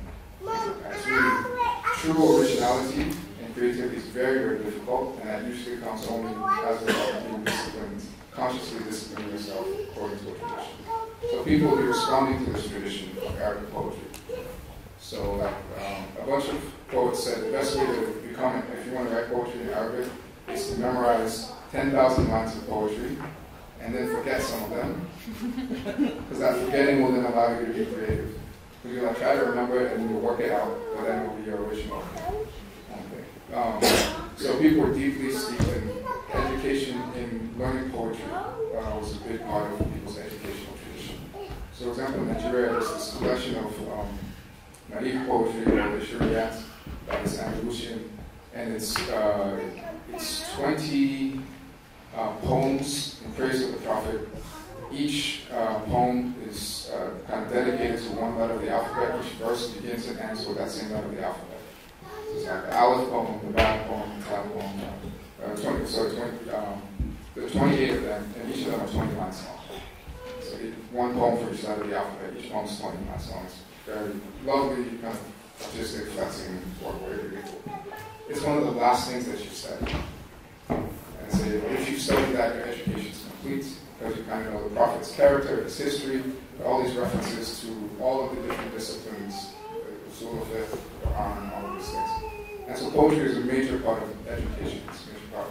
Not only will people turn text into poetry to help people memorize it, teach it, but poems itself, particularly naive poems, are studied as a part of the great poems. So people are taught all this poetry, and they learn the rules, either explicitly or implicitly, and then that informs how they do this poetry. So like, it's not hidebound, it's not completely rigid. Every dad invented a whole new meter based on other things that he heard. People are constantly doing this. It's a living tradition. In fact, so living in West Africa, there's this like American Idol for Arabic poetry. So this program called Emir Ashwara, the Prince of Poets. And so like these different poets from all over the Arab world come on, And it's like a competition. They recite the poems, they have judges that vote on it, they'll give them like half a verse and they have to complete it, and everybody judges them and some comments and stuff. So 2017 or 2018, one of those years, not too long ago, the person who won it was Senegalese. On the job. His mother tongue is Wolof, but because he was traditionally educated, he studied so much poetry, particularly poetry of Sheikh Bamba. He beat all the Arabs in every poetry competition. And every year, kind of even before and since then, there's been some West African or East African in the finals because of this poetry. So yeah, these rules are from this tradition. The tradition is living, and therefore it's ever evolving, therefore it's ever changing. But it has this history to it. So it's metered and it's rhymed. And the verse, each verse is divided up into 2 hemistitches called mistras. And there are different forms, hasidas, ghazals, and things like that exist in them. So that's very, very, sorry, that wasn't brief. But that's it. I loved it. I mean, there's a tradition of poetry in my family, but I have not inherited that gene. So I don't know much about anything about what I'm talking about. But I used to go to, when I was very young, I used to go to Mushayaras, where my grandfather used to speak. And I try to learn a little bit about family history, and I talked to my mom about it. And one of the things that she always is like, there's this concept of wazn in poetry, and that's the meter, right? And then I asked for more like clarification about what is this meter? Can you explain to me exactly how it works? And I think there's not enough words, or no, it's the syllable counting, whether it's long or short. It's not. It's a pattern of syllables. It's not exactly like. It wasn't when you think of weight, but it's not actually like a. Well, it's called weight because a certain pattern of syllables is called heavy, and a certain pattern of syllables is called light. So it's that pattern of syllables across the poem that stays the same. That's what allows you to sing. So if you don't want to learn the technicalities, it will take a little bit of time. So not too complicated, a little bit complicated, but basically, if you can sing a melody to a poem, if another poem's in the same wasn't in the same meter, you can sing the same melody with that. So that's like a wasn't shortcut. So yeah, but it's just meter. English has rules of meter, iambic, dactylic, things like that. So they're different meters. In Arabic, they're called chord, C's. So the Sheikh Yas's poem was in Tawil. The Imam Busiri's poem is in a different pattern called Basit. So anything you can sing the melody of the word or two is in the same wasn't the same meter. Did that meter transcend cultures? Did it go? Yes, so it influences. So our languages are kind of set up different. So Persian and Turkish meters, Urdu meters are influenced by Arabic meters. Because they take the basic structure of it. But because the languages are structured differently, they develop different meters. Something that sounds natural in Arabic and elegant and refined is going to be a little forced to sound like. It sound a little forced in Urdu or Turkish. Turkish especially, because it's very different kind of stuff. But the meters from Arabic influence the meters in those languages. And just like they did in West African languages. But then as we see, the opposite can happen too. And in Delhi, there was a meter from Hassaniya, a local dialect influenced by Wolof and all these other things, that influenced back the meter of his classical Arabic. Speaking of which, one last thing. So, interesting about Urdu and Persian poetry in India is Sanskrit meters influenced their stuff. So you have this wonderful blending of different music, poetic traditions. You have the influence of Arabic and Persian meters and prosody, but also the influence of Sanskrit and Sanskrit prosody poetry as well. Persian, like Amir Khusro, Sayyid Tabrizi, and David, these other great poets, and then Khalid and So speaking of poetic meters, there'll be another chance to benefit from Dr. Ogunnaike tomorrow evening when we'll be doing a Mastabi session seeking the Qibla of the heart at 7 p.m. in the community centre just next door. And also on Tuesday at 4 p.m. he'll be speaking at Seattle University on healing the traumas of coloniality. And as we like to say in Iran, first prayer comes first after the food. but maybe we'll do. in Mali, they say Gabu Kakore Nisige, which is the mosque is the kitchen is older than the mosque. But we'll follow whatever the program is now for the two remaining components in whichever order seems most appropriate, prayers and food. And thank you all for being here, and I can pass the mic to Ustad Sharif to go with that. I'll keep it really short, inshallah. The Arabs, they say, إِذَا حَضَرَ الطَّعَامُ بَطَلَ الْكَلَامُ. When the food comes, the words are done. And then sometimes they like to add on, إِذَا حَضَرَ الْحَلَاوَةُ يَبْدُو الْعَدَاوَةُ. That once the sweets come, now people are going to start fighting. So, Jazakallah khair. For everything, we ask Allah subhanahu wa ta'ala to benefit us from you and in both worlds, we ask Allah subhanahu wa ta'ala to accept from us this wonderful gathering of praise poetry, really just bringing us across all of North Africa into West Africa and then back again. ربنا تقبل منا إنك أنت السميع العليم وتب علينا إنك أنت التواب الرحيم اللهم اهدنا فيمن هديت وعافنا فيمن عافيت وتولنا فيمن توليت وبارك لنا فيما أعطيت وقنا شر ما قضيت إنك تقضي ولا يقضى عليك اللهم اغفر لنا وللمسلمين والمسلمات والمؤمنين والمؤمنات الأحياء منهم والأموات إنك السميع مجيب الدعوات اللهم اجعلنا من المؤمنين اللهم اجعلنا من المسلمين اللهم اجعلنا من المحسنين اللهم اجعلنا من المحبين وصل اللهم على سيدنا محمد الفاتح لما أغلق خاتم لما سبق ناصر الحق بالحق والهادي إلى صراطك المستقيم وعلى آله حق قدره ومقداره العظيم. قد كفاني علم ربي من سؤالي